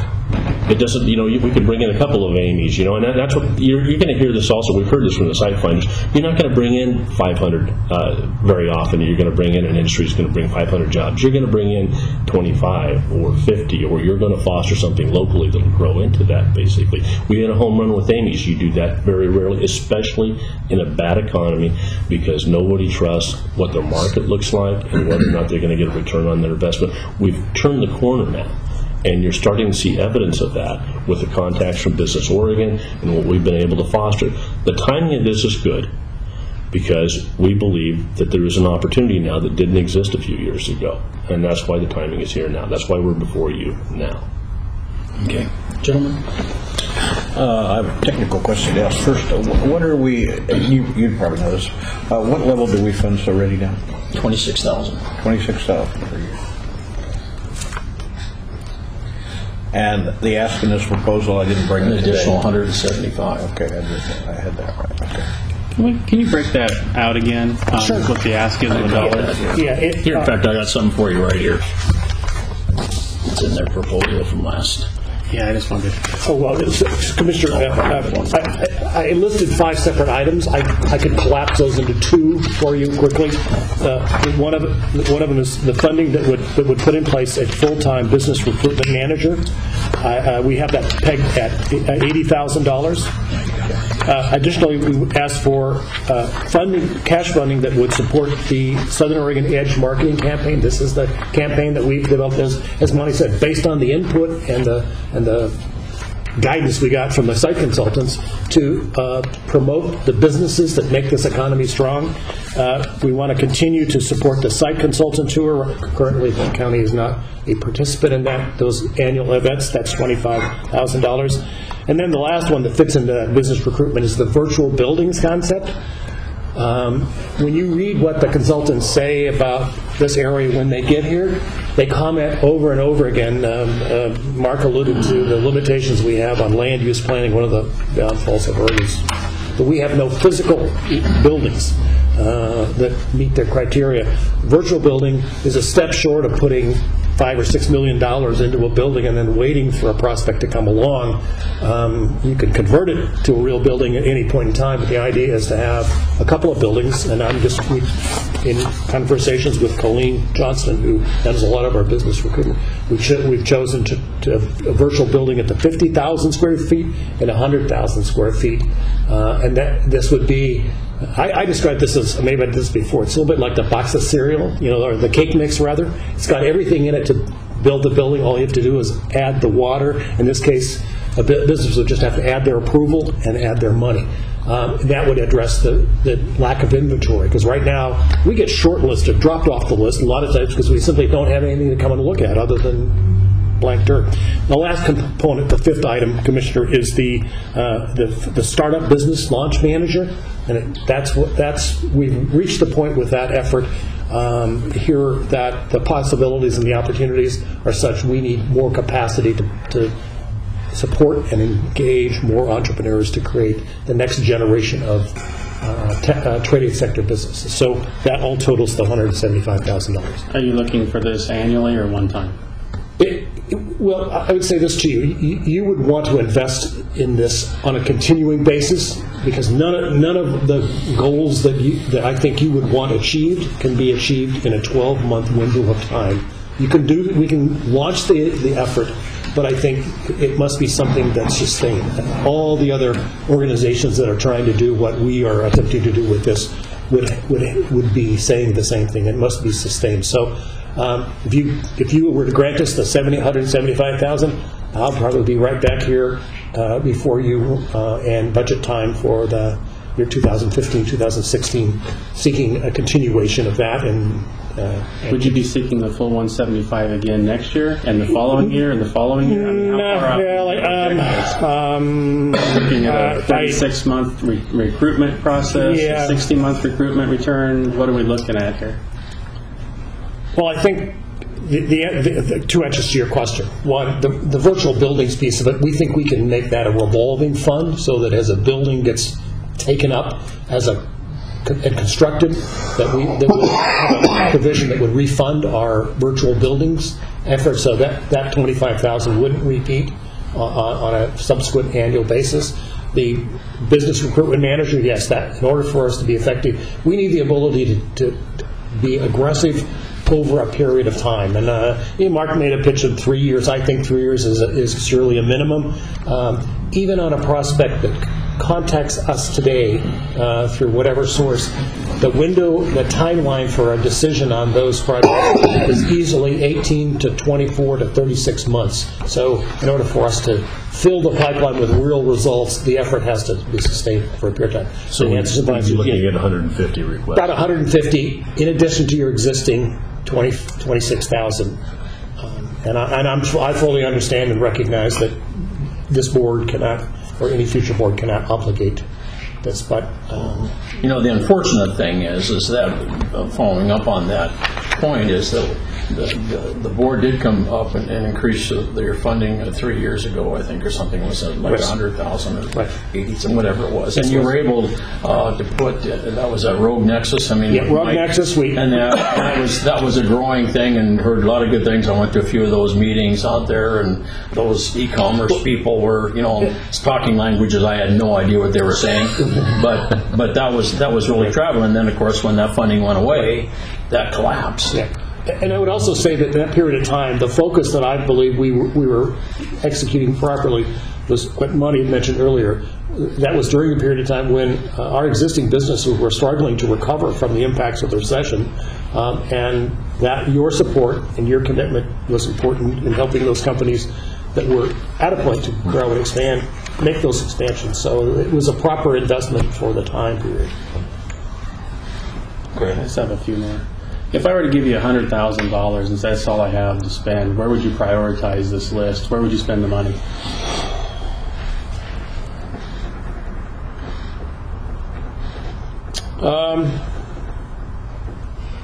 Well, I'm going to give you an answer, and then I'm going to look to two of my board members so to get some feedback, because that's the way the organization operates. But I guess if again posed that position, I would invest that in the business recruitment manager, and try to still get the virtual buildings off the ground.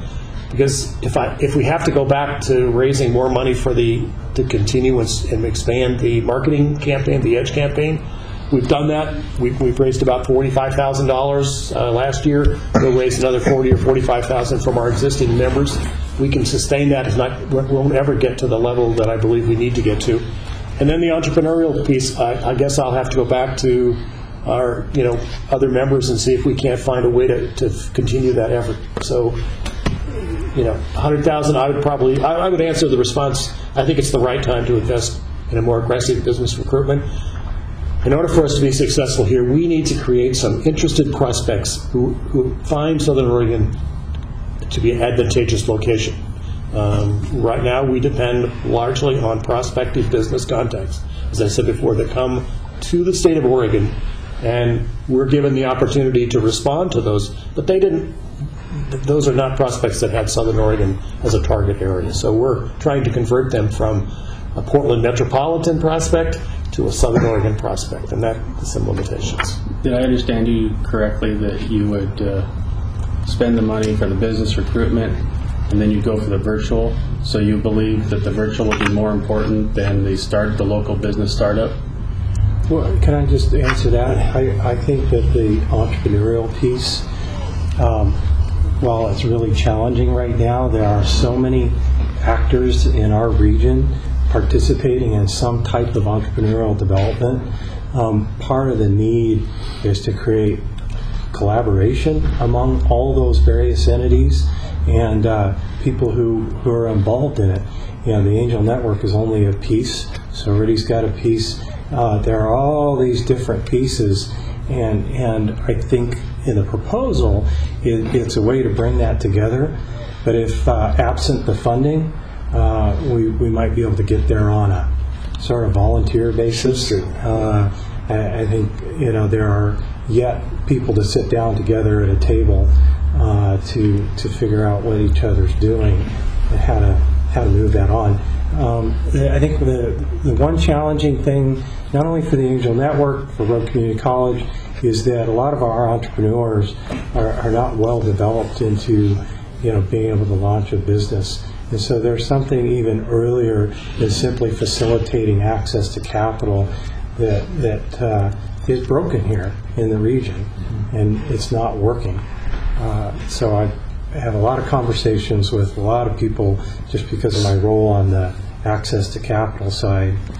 And that's what if I were a board member recommending the funding, I'd say, but we'll work on that piece by bringing the right parties together. Well, one of the things that I'm not in favor of this, me speaking individually, to nickel dime the situation. I'm looking for something that really makes an impact, that's going to make a difference. Whether it be Mark's proposal or your proposal, that's really going to make a difference. I'm not looking to say, for me, well, here's a little bit of money, do the best you can with it, because that's all. I mean, if we were in a situation where we'd absolutely, I recognize that we're dealing with public monies, but I'd like to see something come out of that, whatever that is. And so I'm not to the point of asking what you would do with a lesser amount of money. I'm wondering, have you considered? Well, let's just theorize, man. So say the county says, okay, we're going to give you the money, con it all, the $201,000, which is that includes the 26 you get now. Recognizing that that's $1 million over 5 years. But recognizing something, you ever thought about using that as a challenge grant? I know that you've worked hard on, and Bill Thorndike, I know, kind of spearheaded your membership, increasing membership drive, and also increasing your whatever, how you're classified your giving levels. It used to be 1,000. Now I think you've got some at 2,500 and such. Where have you thought about, well, gee, was the county would fund this for a period, but the challenge is, okay, business community, you're the ones that's going to benefit by this. So, Commissioner, the answer to your question is the $175,000 in addition to your existing $26,000 is not all that I think we need to achieve regionally what needs to happen. I think I've had this discussion with you, but when you, and Mark's numbers allude to this, when you look at what is provided by the major communities in Josephine County and Jackson County, I think we need to get the Jackson County piece of it in a proper level, and then we'll go back to the Josephine County piece. So yes, I think we can use a greater commitment from you to leverage additional commitments of dollars from other publics and from our private sector, where your money, I hesitate to tell you, if you give us 175, we can go out and raise another 175,000. But we can raise, we will raise more money from memberships and from other public partners to support just exactly what is pledged in this effort. Well, I bring that up only because I think every one of us belongs to it. I want to be clear, that is the discussion we had in discussing this internally with the executive board of SOREDI. Well, I'm just floating the idea because it say we all belong to enough boards, and that's a mainstay anymore in board fundraising. As you get challenged, you get a grant from someone. Okay, it's a challenge grant or whatever that number is, and if you can get this, you get this. If you don't get that, you don't. You understand my point. So, I guess what I'm trying to say is I'm looking for a greater participation from our private sector, quite honestly. And it's a shame that we don't have more than we do now. So that's the reason I bring that up, as some sort of a, gee whiz, here's public money coming forward. And as you know, Commissioner, we did work with our private sector members this last year, and generally they have all increased their support by 25 to That's good. Good start over what they had been previously. And we are constantly working on a membership. Membership for us takes two things. So membership retention, retaining the members we have, but also convincing those members to step up a level in support, and at the same time goals to add new members. There's a lot of businesses that we think have reason to be supporters and investors in SOREDI. So that's where the incremental additional funding will come from, is through that continued effort. Okay, Doug. I have a few more.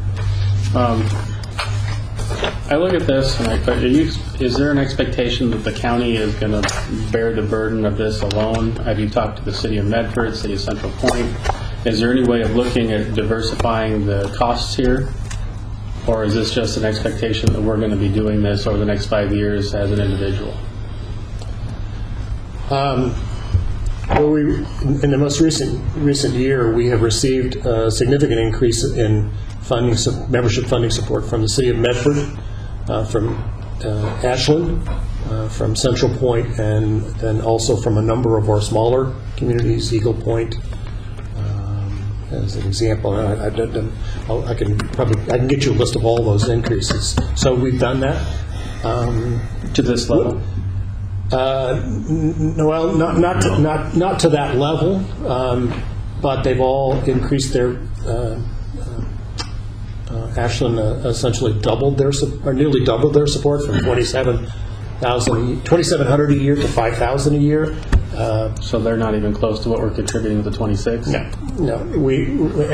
But I would say I've had several conversations with some of the administrative leadership of the City of Medford to see an increase in their support. Where would they have been, and what are they doubling to? How about if I tell you where they were, where they are this year, and then tell you the conversation goes on? Previously, Medford was an annual support at $26,750, which is the same amount that Grants Pass provides. They've increased that this year to $33,000. And as I said, we are having continuing discussions with them. They budget on a biennial budget basis, so their next biennial budget starts their discussions next year. So those increases that I'm hearing you say are basically used for your SOREDI operational needs. They aren't necessarily to put in place this business recruitment manager.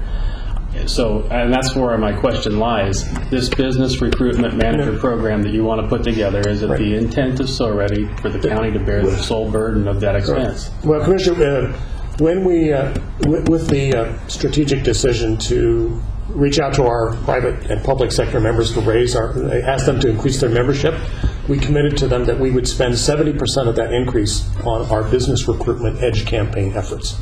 So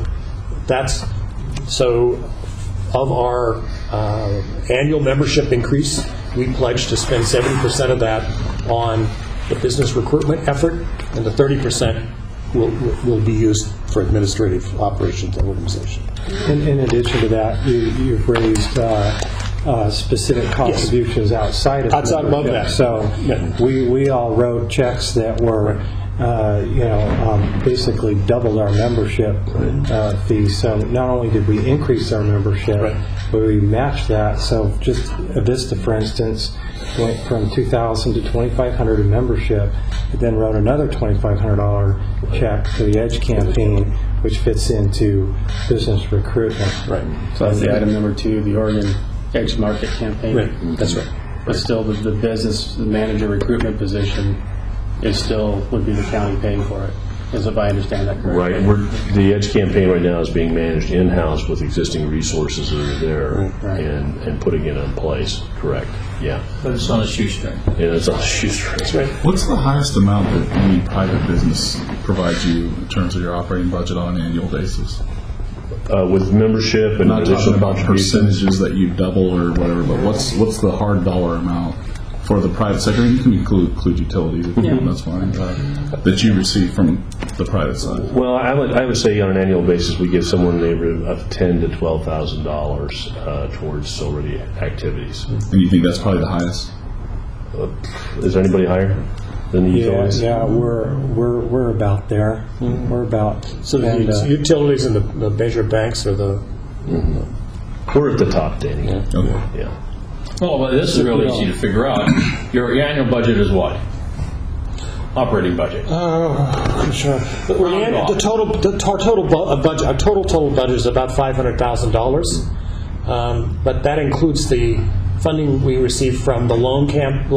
Is that? I guess I'm. I'm not talking about what you're getting from EDA or anything. I'm not talking about that, because what we get is we know that the 4 major Grants Pass, Medford, Josephine County, Jackson County, we give a little about $110,000. Those four entities total, and about an equal amount from the private business. I think that's what we're looking for. Not counting the other contributions. If you add those back in, I count them. Well, you can count those, and that probably pushes that total up closer to $130,000 or $135,000. Right. We have memberships and sponsorships. That's just the way we track our income. So when Danny asked that question for one of our private sector supporters, there would be a membership and likely one or more efforts that they support, whether it be the EDGE campaign or the site consultant tour. Some of them help us sponsor the cost of our annual business conference, which helps underwrite the cost of residences. That's another headache that drives me crazy. I apologize if I'm coming off strong or whatever, but I'll be frank with you. It's $1 million ask. Yeah, no, understand that. So I have a lot of questions, for circling around this. This is something that we recognize something has to be done. And you made a great statement last time you were here. If we do nothing, we know we're going to get the same, but we have to at least try something. Right. We don't know what those results are going to be, and I think that's what you said, is we don't know what the results of this are going to be, but if we don't do anything, it's going to die. So, and I think that's exactly what I heard from the previous presentation. We have to at least try to do something. So with that being said, I see $1 million being executed by potentially being allocated and executed over the county over the next 5 years into this program. What tangibles at the end of that 5 years are we going to see that we can say, taxpayers, we have this to show for it?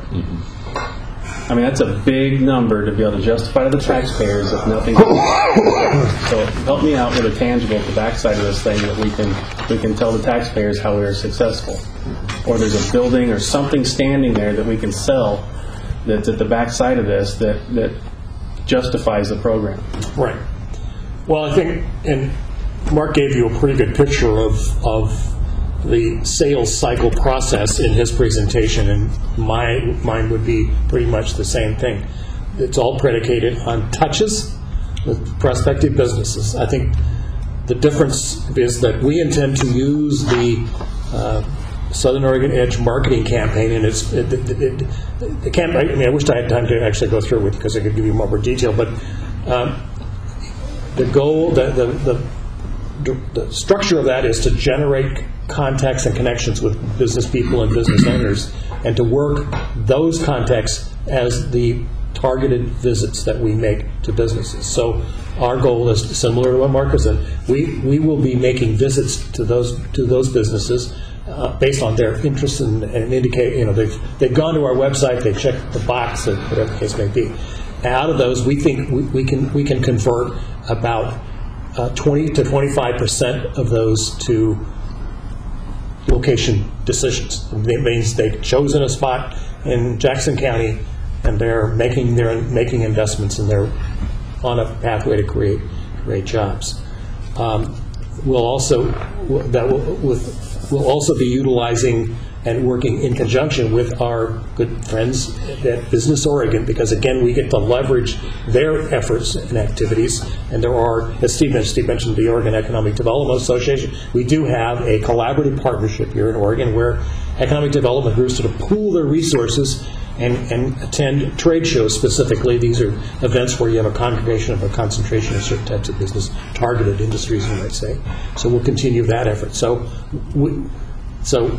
we do those numbers. You're going to see a $35,000 to $50,000 average salary from each of those jobs created, and you'll see a multiplier and a property tax investment associated with them. I'll take those numbers from what happens right now when a business comes to the region, makes an investment, creates jobs. We just model those examples as what we project from these outreach efforts. Gentlemen, have anything else to add? Oh, I'm sorry. Go ahead. Yeah. As we look at this business recruitment manager position, you're allocating $80,000 for that, and I see salary, benefits, travel, miscellaneous expenses. You're including everything into that $80,000 mark. It's been a few years since I've been in the private sector, but even in the private sector, $80,000 with travel, salaries, and miscellaneous expenses is not that much money to recruit and retain anybody that has half a brain. So help me out here. If we're not sharing the cost with anybody else, and we're spending $80,000 for a mediocre person to go out there and represent us, because we're not going to recruit somebody for that $40,000 or dollars annually, because the rest of it's going to have to go for plane fare and meals and benefits and everything else. Help me out. What are we going to get quality here? I mean, I don't see a realistic number here, and I'm having a hard time making that nexus to where this is actually going to work. Well, I used my best judgment in starting with a salary that I thought we could attract for that. But I'll be honest with you, I've always anticipated that we would raise additional money from other sources that would supplement that. So my ask to you is contingent on additional funding that we will capture and leverage from other sources, ones I've already included, from our existing private sector members and from particularly our major other local jurisdictions, cities and counties. Do you have any plan established or captured at this point in time of where that's going to come from, who you're going to talk to, or is there anything already written down saying that this is where we're going, this is what we're going to do? Or is that just something I intend to get this done in the next few years? Let me help. Go ahead. Back in 2001, when I first got over here, we had a real push by the business community leaders that wanted to do exactly what we're proposing right here. And when I became president of the organization, we formed a group together with a lot of the principals that have been active in economic development for a lot of years. We raised $60,000, I think, over a couple of year period of time to help actually introduce what now the marketing group does, that you can change the name of again. So we can raise some additional funds from private sources if we have a specific plan in place of how we're going to go about with recruitment, and if we have a funding source is going to help us take this thing off anyway. This is a relatively modest ask. Yeah. I mean, we didn't come in shooting the moon here for this thing here because, quite frankly, we want to have something that feels realistic that you'd be willing to consider and fund. And I think we can build off of that. And in fact, I think we can go to those same people that helped us before. I think they'll help us again because they're the same people that are pushing for recruitment again that were doing it a decade or more ago. See, that was my point earlier when I said about whether, and I use the case of challenging, but I think if we can just get the momentum, the inertia off and moving, I think that's very true. I was just a little more direct. That's right. Did you have any, John? You've been pretty quiet over there. Well, I have. I've been thinking. Okay, well, that's good. That's the difference between you and I. But I talk and you think. Could I talk for a little bit? Yes, sure. Does that mean I have to think? Yes. In analyzing this, and if this was my decision totally, which it's not, it's the three of us, but the way I would handle this, and I have 35 years dealing with marketing firms, and SOREDI is a marketing firm, and so is Mark. This is marketing. Something I realized in dealing with marketing firms, I've dealt with J. Walter Thompson on down, that after about 5 years, we always change marketing firms. And it's not because they got complacent or stagnant, it's more that they ran out of ideas. They needed fresh face in there. So with that in mind, my proposal, the way I would handle this, is I would fund Mark, and let me back up a little bit. We have a number of options, which we all know, but we can fund one organization, we can fund the other organization, we can fund both organizations, we can fund nothing. This isn't money we have set aside. We're going to have to go to the well to get this money. So this isn't a given that we do this. What I would propose is I would like to fund Mark the $100,000 that he's asking for, because I've been impressed for years with his enthusiasm, his entrepreneurship. With that in mind, I don't see the value of having SOREDI have a person in parallel with that. Although I would really like to see Mark and SOREDI work in conjunction with each other. I think that they have a lot of values they can bring to each other. So if I take the business recruitment manager position off of SOREDI, what I really think SOREDI, what I'd like to see them concentrate on is the virtual buildings, because that's something that Mark's really not working on. So if the decision was up to me, I would fund Mark for the 100. I would fund SOREDI for the 25,000. Okay. I won't agree with you, but I'll let my associate over here comment. What do you want me to do first? Comment on what John just said, or? Let's hear your thoughts. John put his out on the table. I have serious concern on the ask. If we're getting into the deliberation side, we're done asking questions, is what I'm moving into, I guess. I have serious concern over the $80,000 in the recruitment manager concept. I think it's a low ask. I don't think it's completely conceived all the way. I know the concept is there. I know what needs to happen is there, but I'm not getting the feeling from SOREDI that the details have been vetted out to the point where it can be put out to bid tomorrow or recruited tomorrow. And that has me concerned, I'll be honest with you. It is a very large number, but I think that business recruitment manager is imperative that it gets into place. I do agree with some of the stuff I heard earlier, and in the previous presentation, there's a lot of companies that want to get out of where they're at. This is a great place to locate them.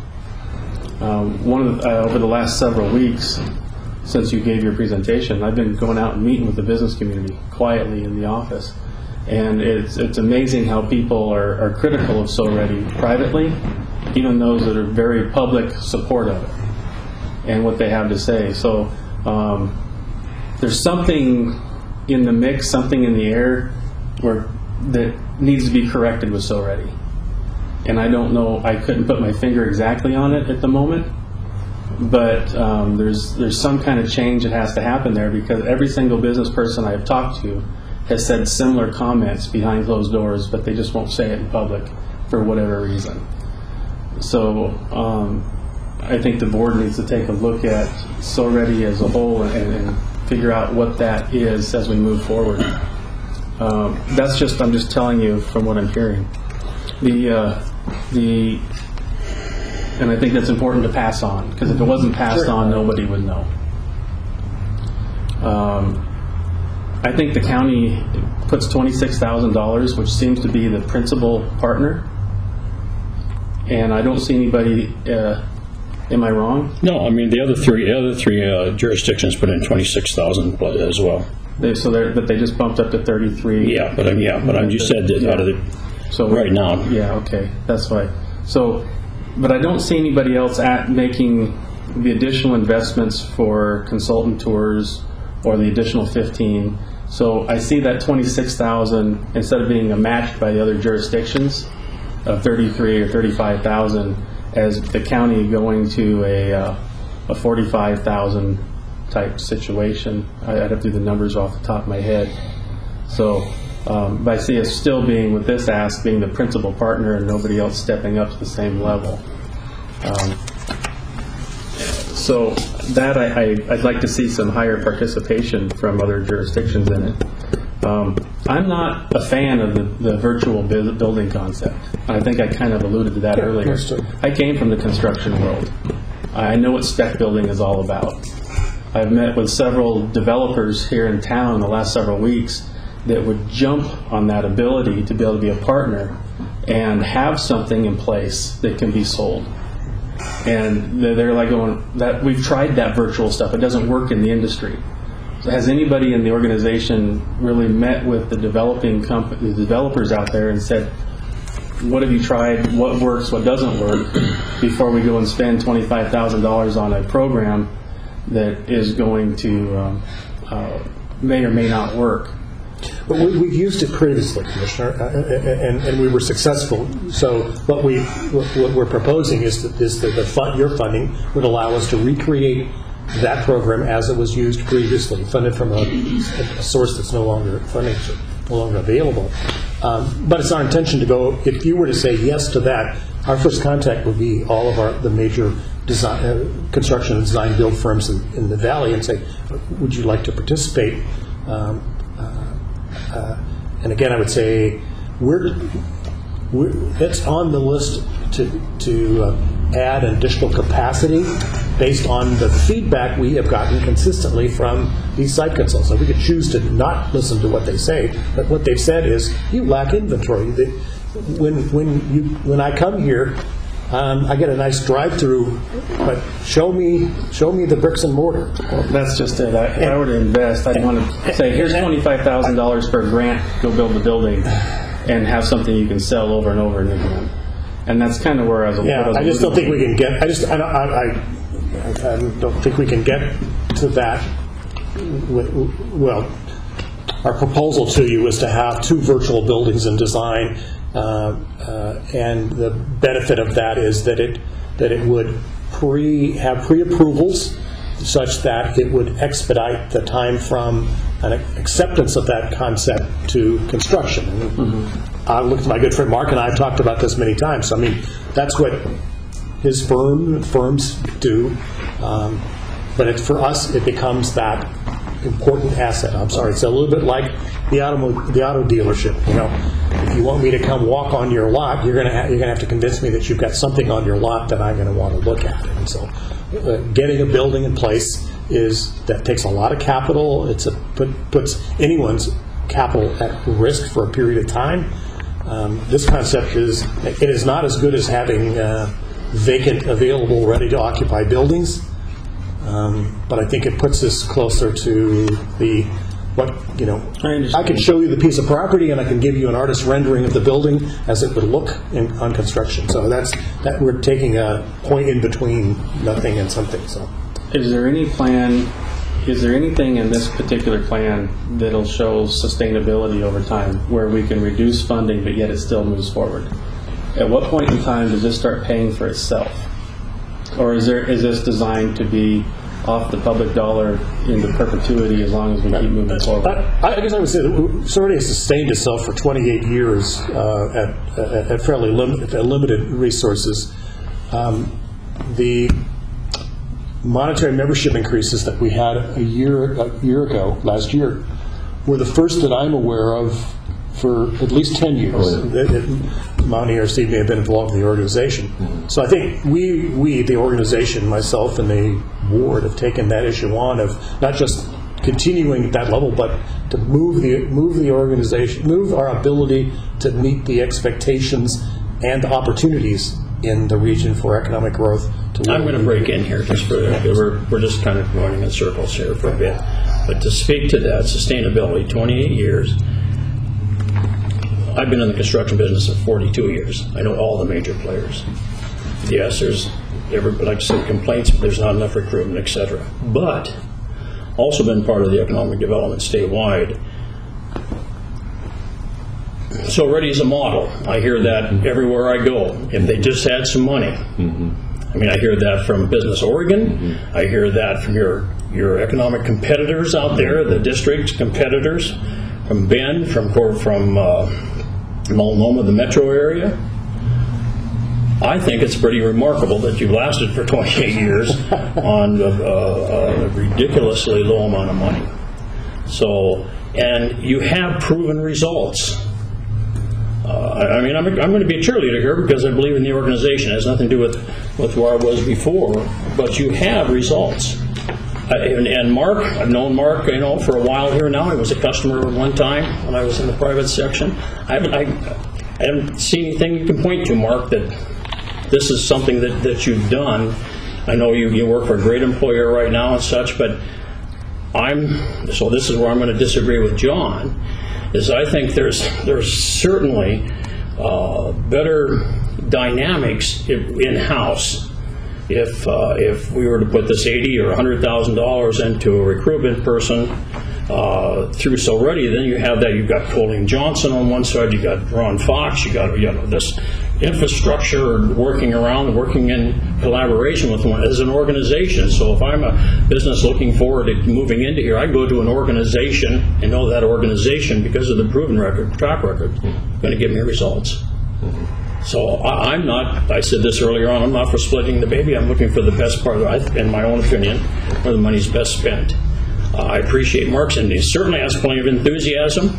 He's a great guy, all of that, but I'm going for the people that I think that if they had the money, would give us, whether we want to nitpick over $25,000 here and $80,000 there. I do appreciate that SOREDI came to us and said, we broke it out for you.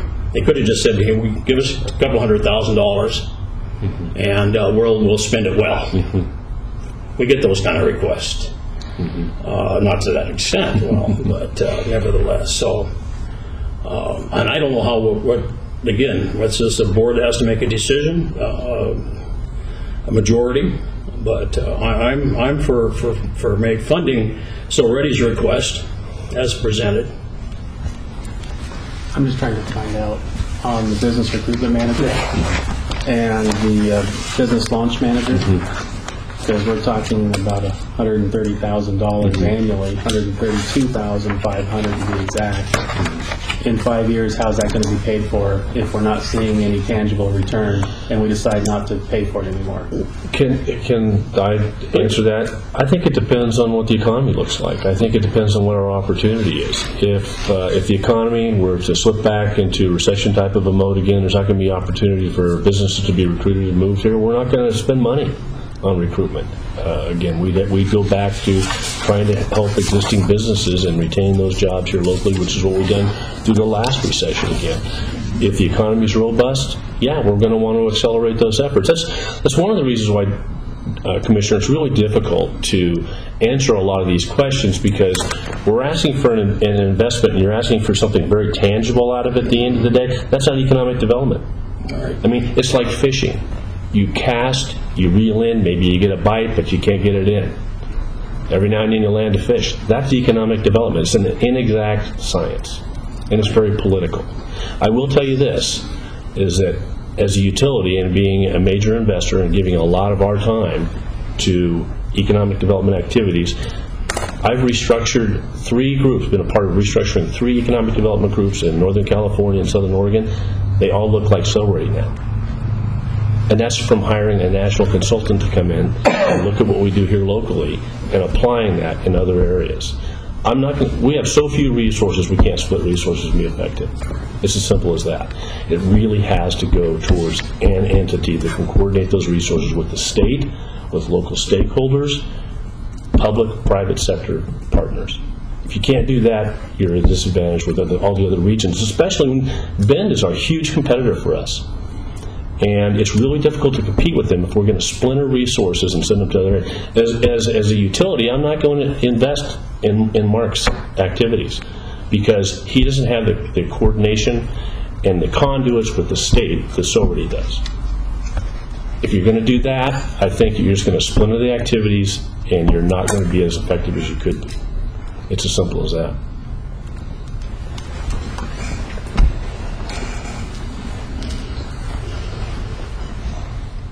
Mr. Chair, I would like to add that when I talk about entrepreneurs, if we look back through history, to say the fellow with Brammo, I mean, this wasn't Honda that developed the electric motorcycle. There's always an entrepreneur, which reminds me of Mark.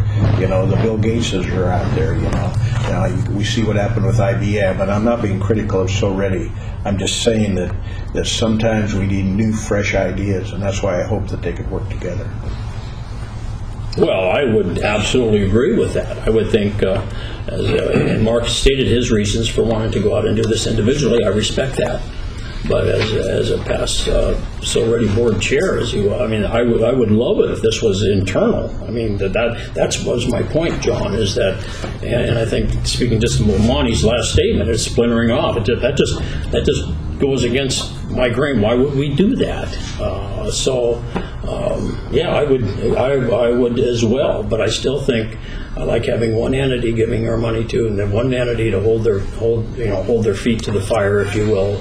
Accountability-wise, I think we send a poor message to the business community, and I firmly believe that if we could get SOREDI funded correctly, I think the business section will come in behind and say, okay, now, wow, this is quite a commitment, and I'll get aboard. Because you hear about it. Well, what are you guys doing? And we are talking about public money, and I already said earlier, I'm disappointed that the private sector doesn't do more. There at EDCO up there in Bend, you've got to pay to sit on the board. But they have results, and I think that had happened here. But we're not going to do it on $300,000 budget. It isn't going to happen. I'd like to know one thing. If we're talking about $1 million over 5 years, we have a lot of stuff that we're trying to do. A new DA's office, trying to get the fairgrounds squared away. I mean, there's a lot of stuff going on with the county right now as a business itself. Danny, where do you see this $1 million over 5 years coming from? Where do we see pulling the money? I mean, how do you see us funding this? Well, I mean, okay. Essentially, you guys have $200,000 in contingency of what you've spent $75,000. You haven't passed that order, but you will for the road community college. We did, didn't we? No, it's on tomorrow's agenda. So you have $125,000 in contingency. The ask obviously is more than $125,000. I do just maybe want to remind you that individually you obligated yourself with a huge sum of money, $1 million, to an economic development project already. Essentially moving from this budget year to next budget year, and in the current budget with the library district having passed, we'll have $1 million operating deficit this year. Next year we'll see roll-up costs of about 7.2%. That's 4% increase in our PERS rates. So we'll see about a 4.5% increase in revenue, which means we'll have another $1 million shortfall just for current service level. So you've obligated $1 million individually. We have $1 million shortfall now. We'll add another $1 million to that, so we're $3 million, and you spent 75 of your $200,000 contingency. That's based on our budget. It's not based on how we spend money. It's based on how we budget money. We typically underspend our budget in the general fund, which this would have to be funded from the general fund. Somewhere between $1 million and $2 million, but so we would still be looking at a couple $1 million operating deficit, no matter what you choose to fund, or how you choose to fund it. If you choose to fund more than your contingency, we're going to be required to do a supplemental budget if we don't underspend our current budget. And the thing that is a little complicates that to some extent is that 2 of the 3 of you won't be here to do a supplemental budget after the first of the year. So that's a problem, because you could tell them yes and we could do it, but then the next board could say they don't want to approve what it is that in the supplemental budget process. If you use your contingency, you just pass a board order and it's done while everyone's here, which is as I said, you have about $125,000 left in that. We have roughly a $43 million general fund balance. However, about $8 million of that is for debt service on our building. About $10 million of that is for the operations of the county until we collect our tax base. So you're down around $28 million in fund balance. As a non-operating cost, I don't think it's a big deal to our budget. I mean, honestly, if you were to agree to fund whatever you agree to fund, it's not going to hurt us operationally if it's a non-operating expense. If we're going to agree to do this for consecutive years, it becomes an operating expense. And as I just explained, our operating budget is going to be $2 to $3 million deficit before we make any cuts or adjustments moving into the next year.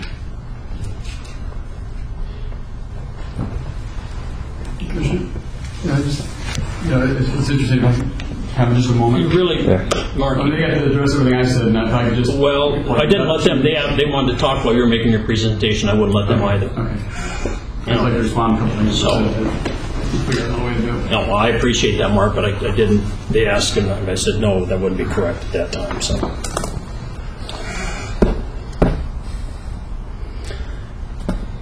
I made my pitch. Okay. Well, and I've made mine. So I'm chair, so I can't make a motion. I'm. Don, was your proposal to fund? My proposal to fund SOREDI. Okay. Don, let me ask: are you proposing to fund it at the level being requested, and go ahead and go through the supplemental budget process? Yes. That's the only way we can do it. And your proposal I is... think I can make a good argument. I don't know if I can or not, but somebody a lot smarter than I can. And your proposal is to not fund Mark at all? Correct. Okay. Because I think it just splinters. I think it just sends the wrong message and splinters the effort. But I already shared that with you. Nothing personal in this. Can I ask one question about your business outreach person? Mark has proposed a specific targeted service, technology sector. Yours wasn't limited to that, was it? It wasn't. It was not limited to one singular sector, but if you go into our target list, high tech is in our list. So. Sure, but I guess my point is you won't necessarily be both doing the same things if both things were funded, correct? I mean, because you may be doing some of the high tech industry, but that's all he's going to be doing, and you're going to be doing other things as well. I mean, maybe there's a way to coordinate who's working on what in terms of funding these activities where you're not duplicating, but you're getting the most out of the money you're getting and out of the money he's getting if this proposal is accepted. So I just want to clarify that. Yeah. I didn't believe it to be the exact same thing. Well, what I was trying to avoid here is Mark talked about driving to California, to San Francisco. I don't want to see Mark and a SOREDI employee following each other down the highway. Hoping that we could somehow work this out to where we would only fill that position with one person. I would make a motion, but Doug, I haven't heard your feelings on this, so I don't want to make a motion. You can make a motion for discussion. I'll be honest. I support the SOREDI concepts. I support what you're trying to do. I see the big picture that you're trying to get there. And the reason I was hard on my questions is because I need that to feel that commitment, that passion coming out of SOREDI that frankly I heard out of the previous presentation. That passion, that commitment. I'd like to somehow capture that I just didn't feel there. I mean, it sounds odd, I know. But I support the SOREDI program. Frankly, I'm in favor of more putting it out for an RFP if we're going to be looking at a business recruitment type person and saying how do we get the best out there. I'm not convinced, and I've heard it very clearly from everybody today. What we're doing over the past 20 years or whatever somehow hasn't worked, and that's why we're in the position we're in today. So having somebody from our local community be that person going out there and advocating on their behalf or whatever may not be the right person. We may need somebody that has a fresh set of eyes that have never been here before to say, this is what reality is, guys. I know you live here and this is what you like, but sometimes you have to have that guy or person come in and say, this is reality and this is what you should be doing. And so maybe putting it out for that recruitment on a national basis or whatever might bring in that fresh talent that would actually get something done. And that's kind of where my thought is right now. Is that if we're going to fund something, let's fund something to a level that we can get a really good person in here to recruit those businesses to bring them in. And then develop some kind of, which you already have, as a program that nurtures the existing and keeps them moving forward. But from what I'm hearing is that we're missing that key component of the recruitment process. So we have this great nurturing and program that we've been built over the recession that keeps everybody whole locally. Because that's really important to keep our local businesses healthy in this process and not have them run out by somebody new. So how do we balance that, and how do we really make this work and get that fresh perspective on our community? So that's where my head's at. Well, Commissioner, I'm not sure how to respond to the passion part of it. I would say that if there's anything about SOREDI and myself and the other individuals who really do the work of SOREDI, passion is what we're all about in terms of getting things done. The second thing, I think we've raised dollars and invested in those the efforts that we believe put us at a most competitive advantage we can. As I mentioned earlier, I think we're the only regional economic organization in the state of Oregon that's put some money into the site consultant visits, and we've sustained it. We've sustained that for 4 years, and we've raised those dollars from our private members and from some of our public members. Having a person full-time making outbound calls and following up on businesses is exactly that piece that's missing from what our consultants have told us.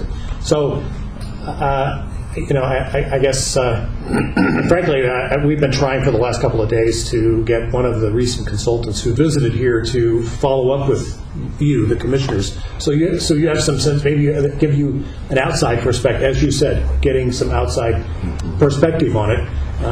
These are people who, we paid their airfare to come here, but they gave up of their personal time to come and spend time with us. And so we've used what they have shared with us and have built our proposal on that format. So I think I believe what we presented to you is good, but I've been happy. Another thing I'd like to add, though, too, the thing I like about funding an organization as opposed to an individual. I mean, I sit as a liaison on that board and participated as a board member in the past. You've got some pretty skookum business people, along with some private or public sector folks on that board that serve on the general board and on the executive board. So it's not Ron Fox up there just calling this is what I think is best. I mean, I can't think of anybody that I respect more as two people here than Steve and what's his name down there? I respect him, I just can't remember his name. How you like that, Monty? Yeah, George. Anyway, and other members on that board. I'm serious. So there's some good discussions that go on during the general board meetings, but the heavy lifting's done, which I'm not part of, but on the executive board with good business folks that are making the right decisions and giving the right directions. They just haven't had the resources to go out and execute what they think needs to get done. That's my whole pitch. Is I think there's an opportunity to provide those resources for a kickoff. I know we can't do anything 3-4 years down the road, can't commit, but we would want to say hopefully some sort of sustainable funding. Again, that'll be up to each board.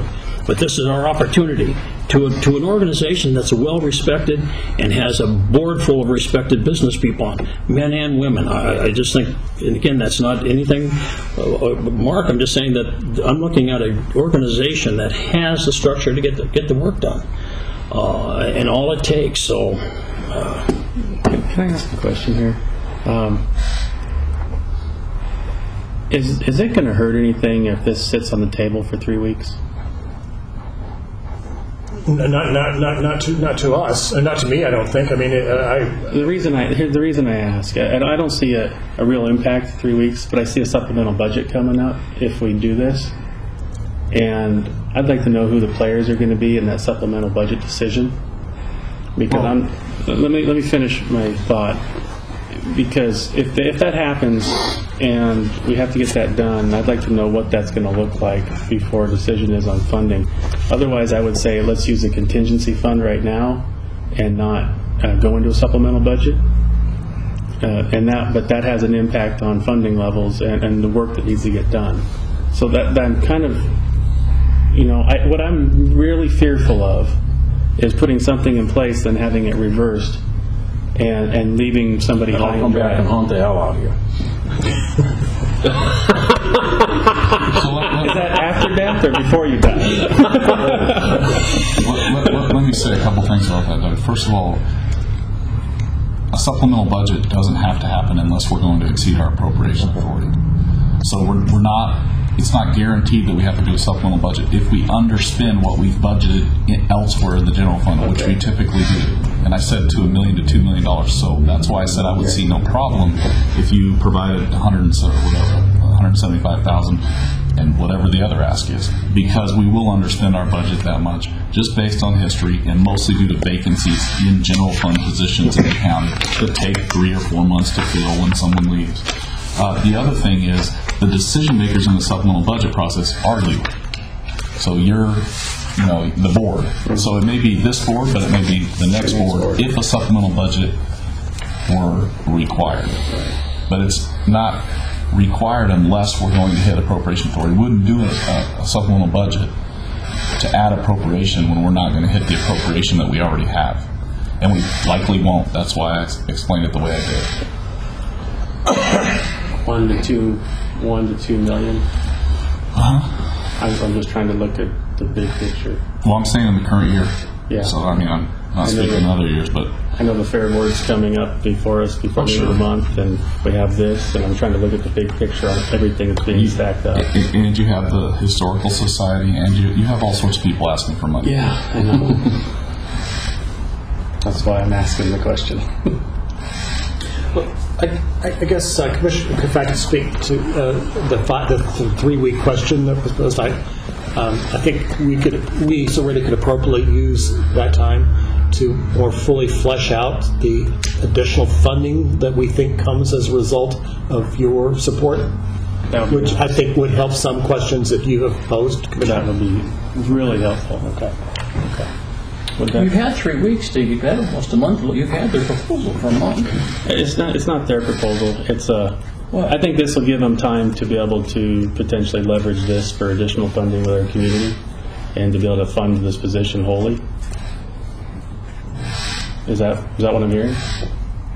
I don't want to micromanage your budget. No. Are you referring to raising a match in 3 weeks? Giving something on this business recruitment person. I don't think we can commit to that. Well, that was not what I was proposing. I mean, no, that's not what I was saying. Commissioner Rasher has something. Mr. Chair, I'd like to make a motion, but I want to ask council first. Could I make a motion that we fund a certain entity for a period of 3 years? Could that be part of my motion? Even realizing that may all change. You can make a motion that we enter into a contract. Right.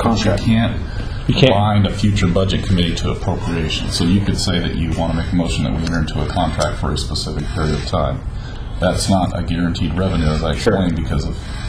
And we would always include the non-appropriation clause, so a future board could choose to cancel that contract for non-appropriation. Okay.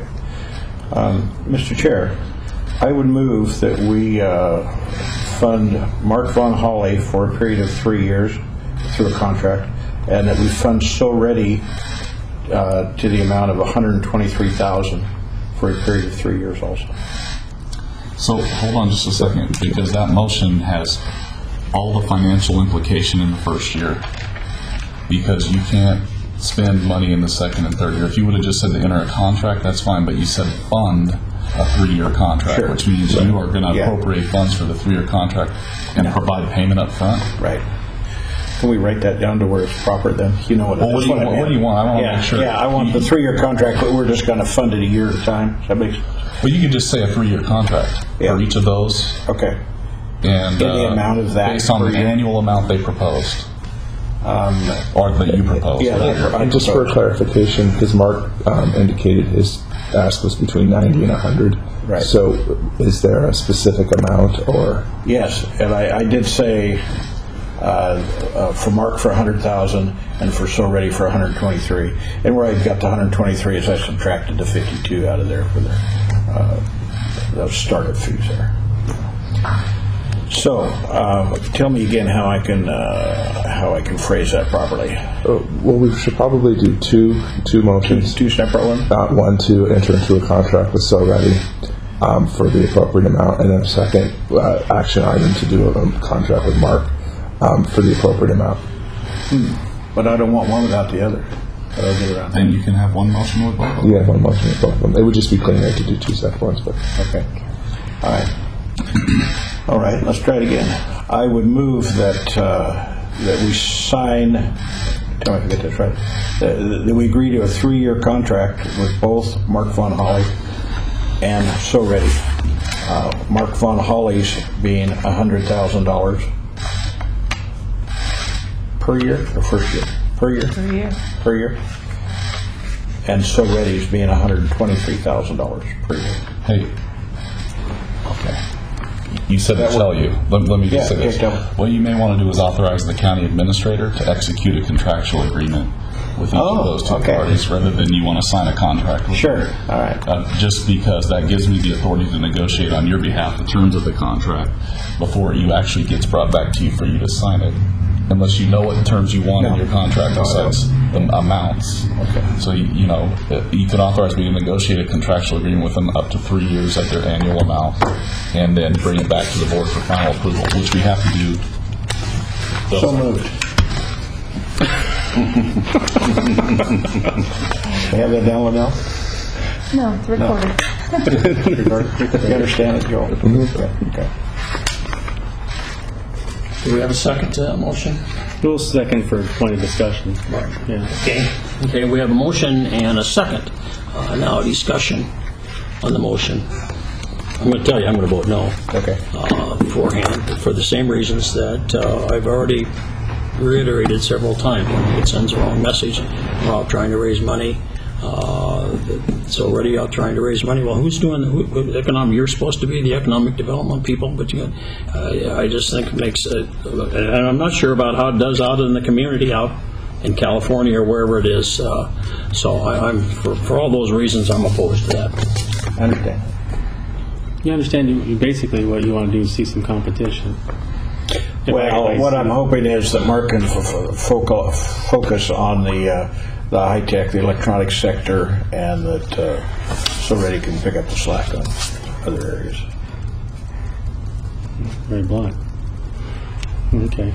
So can I ask? I've got this question. So under the contract with Mark, based on his guarantee that he can perform. Is that part of the contract? Well, it's something I've learned about marketing. There's no guarantees in marketing. We've all asked for guarantees, and there's just not guarantees. I just want to clarify. Yeah, so it's free. It's free deal. Here's $100,000. Go do your best. That's right. It's the same as SOREDI. Okay. One with a proven record. Okay. Although I would suggest that the contract would identify the tasks that are going along for the payment, so that there would be some accountability along with reports to you on the progress made with regard to expending those funds. Quarterly reports, semi-annual, monthly reports, whatever the specific task is. So I wouldn't say it would just be, I wouldn't recommend, you could just give $100,000 and say do whatever you want with it, but I would recommend that you tie it to what the proposal was with the specific detail of the proposal outlined in the agreement. And it could be as much as calling it Appendix A and attaching it to a personal services contract right from the proposal they made. It doesn't have to be too complicated. So you feel comfortable putting in the performance type clauses into that so that there's some kind of something coming out of it? Well, deliverables. I don't think there's going to be guarantees, but there's be reporting to you on specific, I guess, on the proposal. Now, the other thing is, it's your money. If you like the proposal or don't, you could say, well, we'll fund it, but we want you to do this, this, and this. You've done that before as a board. Was SOREDI when we did the contract with them before, you specified specifically what activities you want done, and I did delineate those in the contract, and they did provide the reports, that showed the progress they made towards those. So if there's things you don't like about one of the other presentations, you don't have to just accept it and fund it, or you can be as liberal as, we're going to fund the whole thing and do a good job for us. So, John, the 100,000, he said between 90 and 100, so 60 for salary. Now, he hasn't got his other commitments. So, right. So what happens there? I thought about that, but I didn't come up with a solution on that. Do you have an idea on that? Yeah. I have a solution. Yeah. It has to come back to the board for final approval, and we would not bring it to you for final approval until the other components have agreed to participate. So we can draft a contract and have it all prepared to go, so that if Mark is successful in recruiting his other 2 or 3 and the other people he's working on, and we can have verification provided of that, then we can bring the contract. And your final order can make it contingent on those particular things when you authorize me to sign the contract. Okay, so what kind of a verification can we give Mark so that he has that leverage when he goes and talks to his other partners that the county's committed? We'd have this motion as part of the record. We would have the motion. Okay. Well, and if you guys wanted, we could write a letter saying that the county is interested, but however, it's contingent on the other partners participating. Okay, and then when you say participating, is there some sort of guarantee that they would give that they were? He said that he was asking the same amount of 3 people. Yeah, but I mean, how often, this happens a lot with the fair board where somebody says, oh yeah, I've got to commit, and then they never do, they back out. How do we somehow put some teeth into that? Well, I will say this also, every contract we have has a 90-day termination clause according to your contract review board rules. So if they don't, and the board decides they don't like it, they just give 90-day notice in both of these cases. Sure. We would have to still fund it for those 90 days, but you're not stuck with a year of funding. Okay. And do we have a commitment that SOREDI has to perform that way? Do they have to give in order for the funding to be valid for them? Well, they didn't propose other partners. Right. That's a different. Okay. I would say no. It's just that you would give them the funding based on the relying on their expertise. Okay. Okay, I'm still going. Go ahead. So we have a motion. Any more questions? Yeah, I'm thinking right now. So sorry, I'm just chewing on the concept. So that funds them at 125, 50 shy of their ask. 123 plus their 26 they already get. Oh, so that puts them at the 150 plus annually. I don't mean to be presumptive on why you made the recommendation you made, John. However, if we're going to do anything over $125,000, cutting it back $50,000 in terms of administration of it is not valuable. It may be valuable in terms of your view of how the public wants their money spent. I'm not arguing that. So if we were going to stay within the $125,000 mark, it's a contingency. If we're going to go above that, it's a potential supplemental budget. So, funding them at the full amount and him at the full amount procedurally doesn't create any more complication for us. It does buy our fund balance down by that difference, but it's essentially treated as a non-operating expense because you're doing it a year at a time. Are you interested in modifying that a little bit? No, not unless I see some valid reasoning. Not that your reasoning wasn't valid. Well, let me answer the valid reasoning why I made the comment. You said that you expected Mark to do the high-tech stuff and SOREDI to pick up the slack. But the truth is, SOREDI will also be doing high-tech stuff, not in competition with Mark, but in cooperation with Mark. Let's be honest, when Mark goes back to California and brings someone here, they're going to be looking at the enterprise zone, likely, or the e-commerce zone, or anything that SOREDI manages. Right. So they're going to have to work together, right, and they're going to have to be partners. And so I don't see you being able to differentiate that Mark's just going to do this and they're going to pick up everything else, because Mark is just going to do that, and that's fine, but they're not going to just pick up everything else. They're going to pick up everything else and do that, because they have to. Right. Well, and I didn't mean pick up the slack. I mean that they would focus on, the agricultural, the food processing, the things other than high-tech. Well, John, if you don't mind, if I crunch the numbers real quick. Can I finish while you're doing the numbers? Is that high tech? So we're going to differentiate. You got electronic manufacturing. How would you delineate the difference? I mean, to me, that's just saying, well, here, okay, we're going to do this. We're going to give you one boxing glove. But make sure that you don't put on the other boxing glove, because we already gave the other boxing glove to the other guy. That may be a terrible metaphor, and it is a terrible metaphor. But the point being is that I don't see that workable. It makes as a good business guy like you, I can't see how that even makes sense. To me, what Mark's trying to do is he's trying to get the higher wage jobs in. Where I have but SOREDI's looking at the Amy's Kitchens and things like that. And not that they're bad, but well, we went through the whole thing with Amy's Kitchens, and I don't think that's their target. But but to say when they have a Colleen Johnson or somebody out there talking about Southern Oregon, oh, I'm sorry, I can't talk to you because that's we have another contractor doing that. But I'll talk to you about, do you want to grow beets? Does that make? I just don't see Mark. I mean, John, I don't see how that works. I think you're right that Mark may just be focusing on recruiting those people, but here's the biggest point. I think it falls right in line with what Don's saying.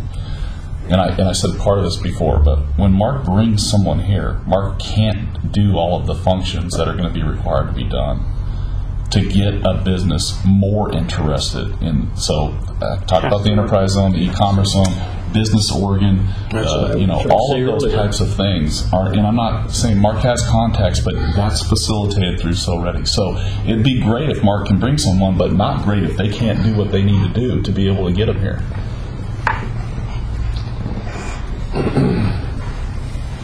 Okay, I'm sorry, Doug, I stepped on you. Go ahead. Oh, no, it's fine. It's good discussion. I mean, this is probably the most robust, healthiest discussion we've had as a Board of Commissioners. I love it. Well, then just agree with me and let's move on. Then that would negate the robust discussion. I'm enjoying the moment. Let me relish.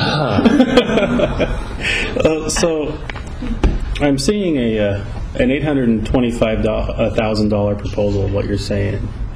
And no, well, Doug, I know it will be over time, but not over a 3-year period. Okay. So $825,000 over 3 years. The SOREDI ask is about $880 over 60 months, which is 5 years. My biggest question is I sense some tension between Mark and SOREDI. I sense that tension is there with the board, the staff. Something's going on that's not necessarily being revealed completely. With that being said, if we send 2 people out into the world to go accomplish the same goal essentially, I like the competition idea. Frankly, I think that competition is healthy. I'm a capitalist. Everybody, that's what builds a market. Go ahead. Finish. So competition to get stuff done is what sports is all about. I can go on with those analogies.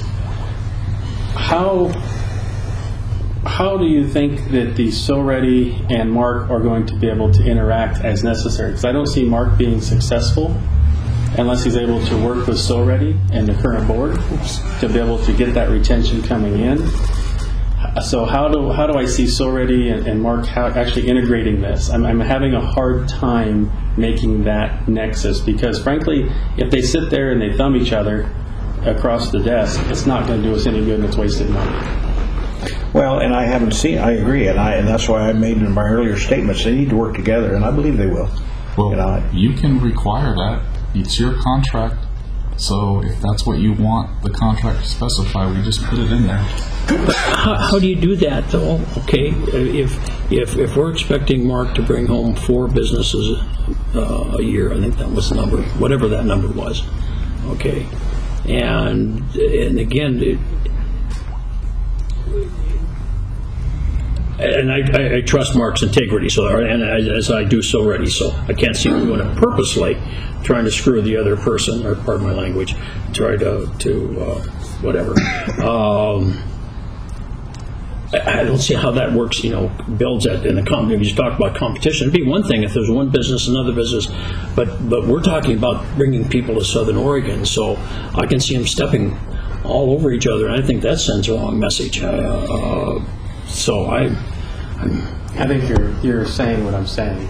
If you're sending them out there, how's that coordination effort work? I'm not seeing that clear picture. Well, and I'm having a hard time seeing that transmission really running. Here, let me just say this. As I just said, you put it in your contract. But the truth is, you guys are the ultimate authority, if they're not doing it, to terminate the contracts. I mean, you have all of the leverage. It's your money. It's your public money that you're managing. It's your contract. You just develop the terms. If you see them thumbing their nose at each other, one side or the other, you can say, fine, we're not going to work with either if you can't figure out how to work with each other. You have that authority. How would you really know that in the real world? Well, we can build it in, just to piggyback on what Danny said. We can build it into the contract and insert contract language, calling that a for-cause termination. I mean, we can come up with some language, and this isn't a court of law. It doesn't need to be beyond preponderance of the evidence for you to decide to execute a contract right to terminate a contract.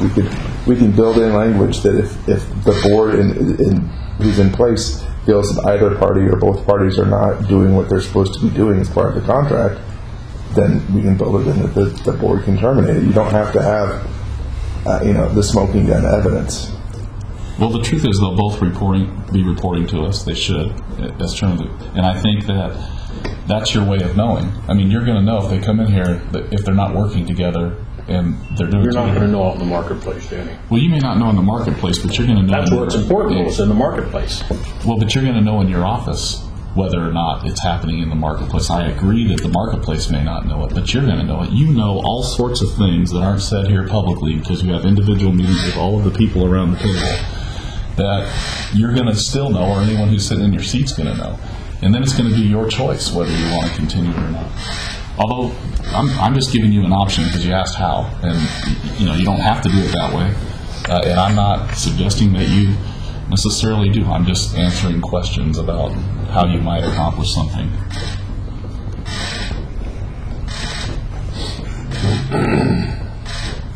Do you have any more questions, Doug? Because we do have a motion and a second on the floor. No, I know. I'm just chewing for a minute. So if you guys need to talk. I'm just. Well, I look at Mark like a contractor, and we have a lot of contractors at the county. I mean, these are experts that are county employees, but they're people that we use because they're area of expertise, and that's the way I look at Mark. He has an area of expertise hard to match. Hard to match. Well, you just don't find a lot of people every day, that have that enthusiasm, and that'll do the research like I've seen him done. And as I have to admit, this is the first day I've seen this document, and it's one of the better documents I've seen. It's funny because I had a couple of the founders of SOREDI in my office just a few days ago, encouraging something very similar to what you just proposed. So, and they basically created SOREDI, and so I was their council. They were part of it. They were part of the founders. So let's not. Oh, sorry. Okay. I didn't say who. Remember, I have a whole history here. I'm not going to comment on that. That was too easy. But so yeah, I can see the benefit of it. Can I call for the vote? Yeah? Well, the chair can. Yeah. Well, he can call Anybody for the can call for the question. Oh. Yeah. Okay. All right, question's been called. Roll call. Commissioner Rasher? Yes. Commissioner Breidenthal? Yes. Commissioner Hendrick? No. Motion passes. Thank you, gentlemen. Thank you.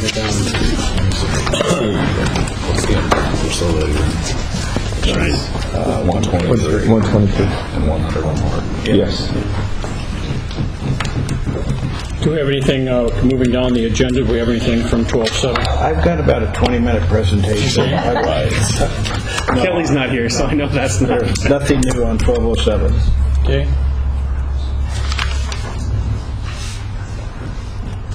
Do we have anything for executive session? I don't. Nope. Okay, having none, then we will close this general session here at 12:02 p.m. 12:10. 10. Pardon me? 12:10.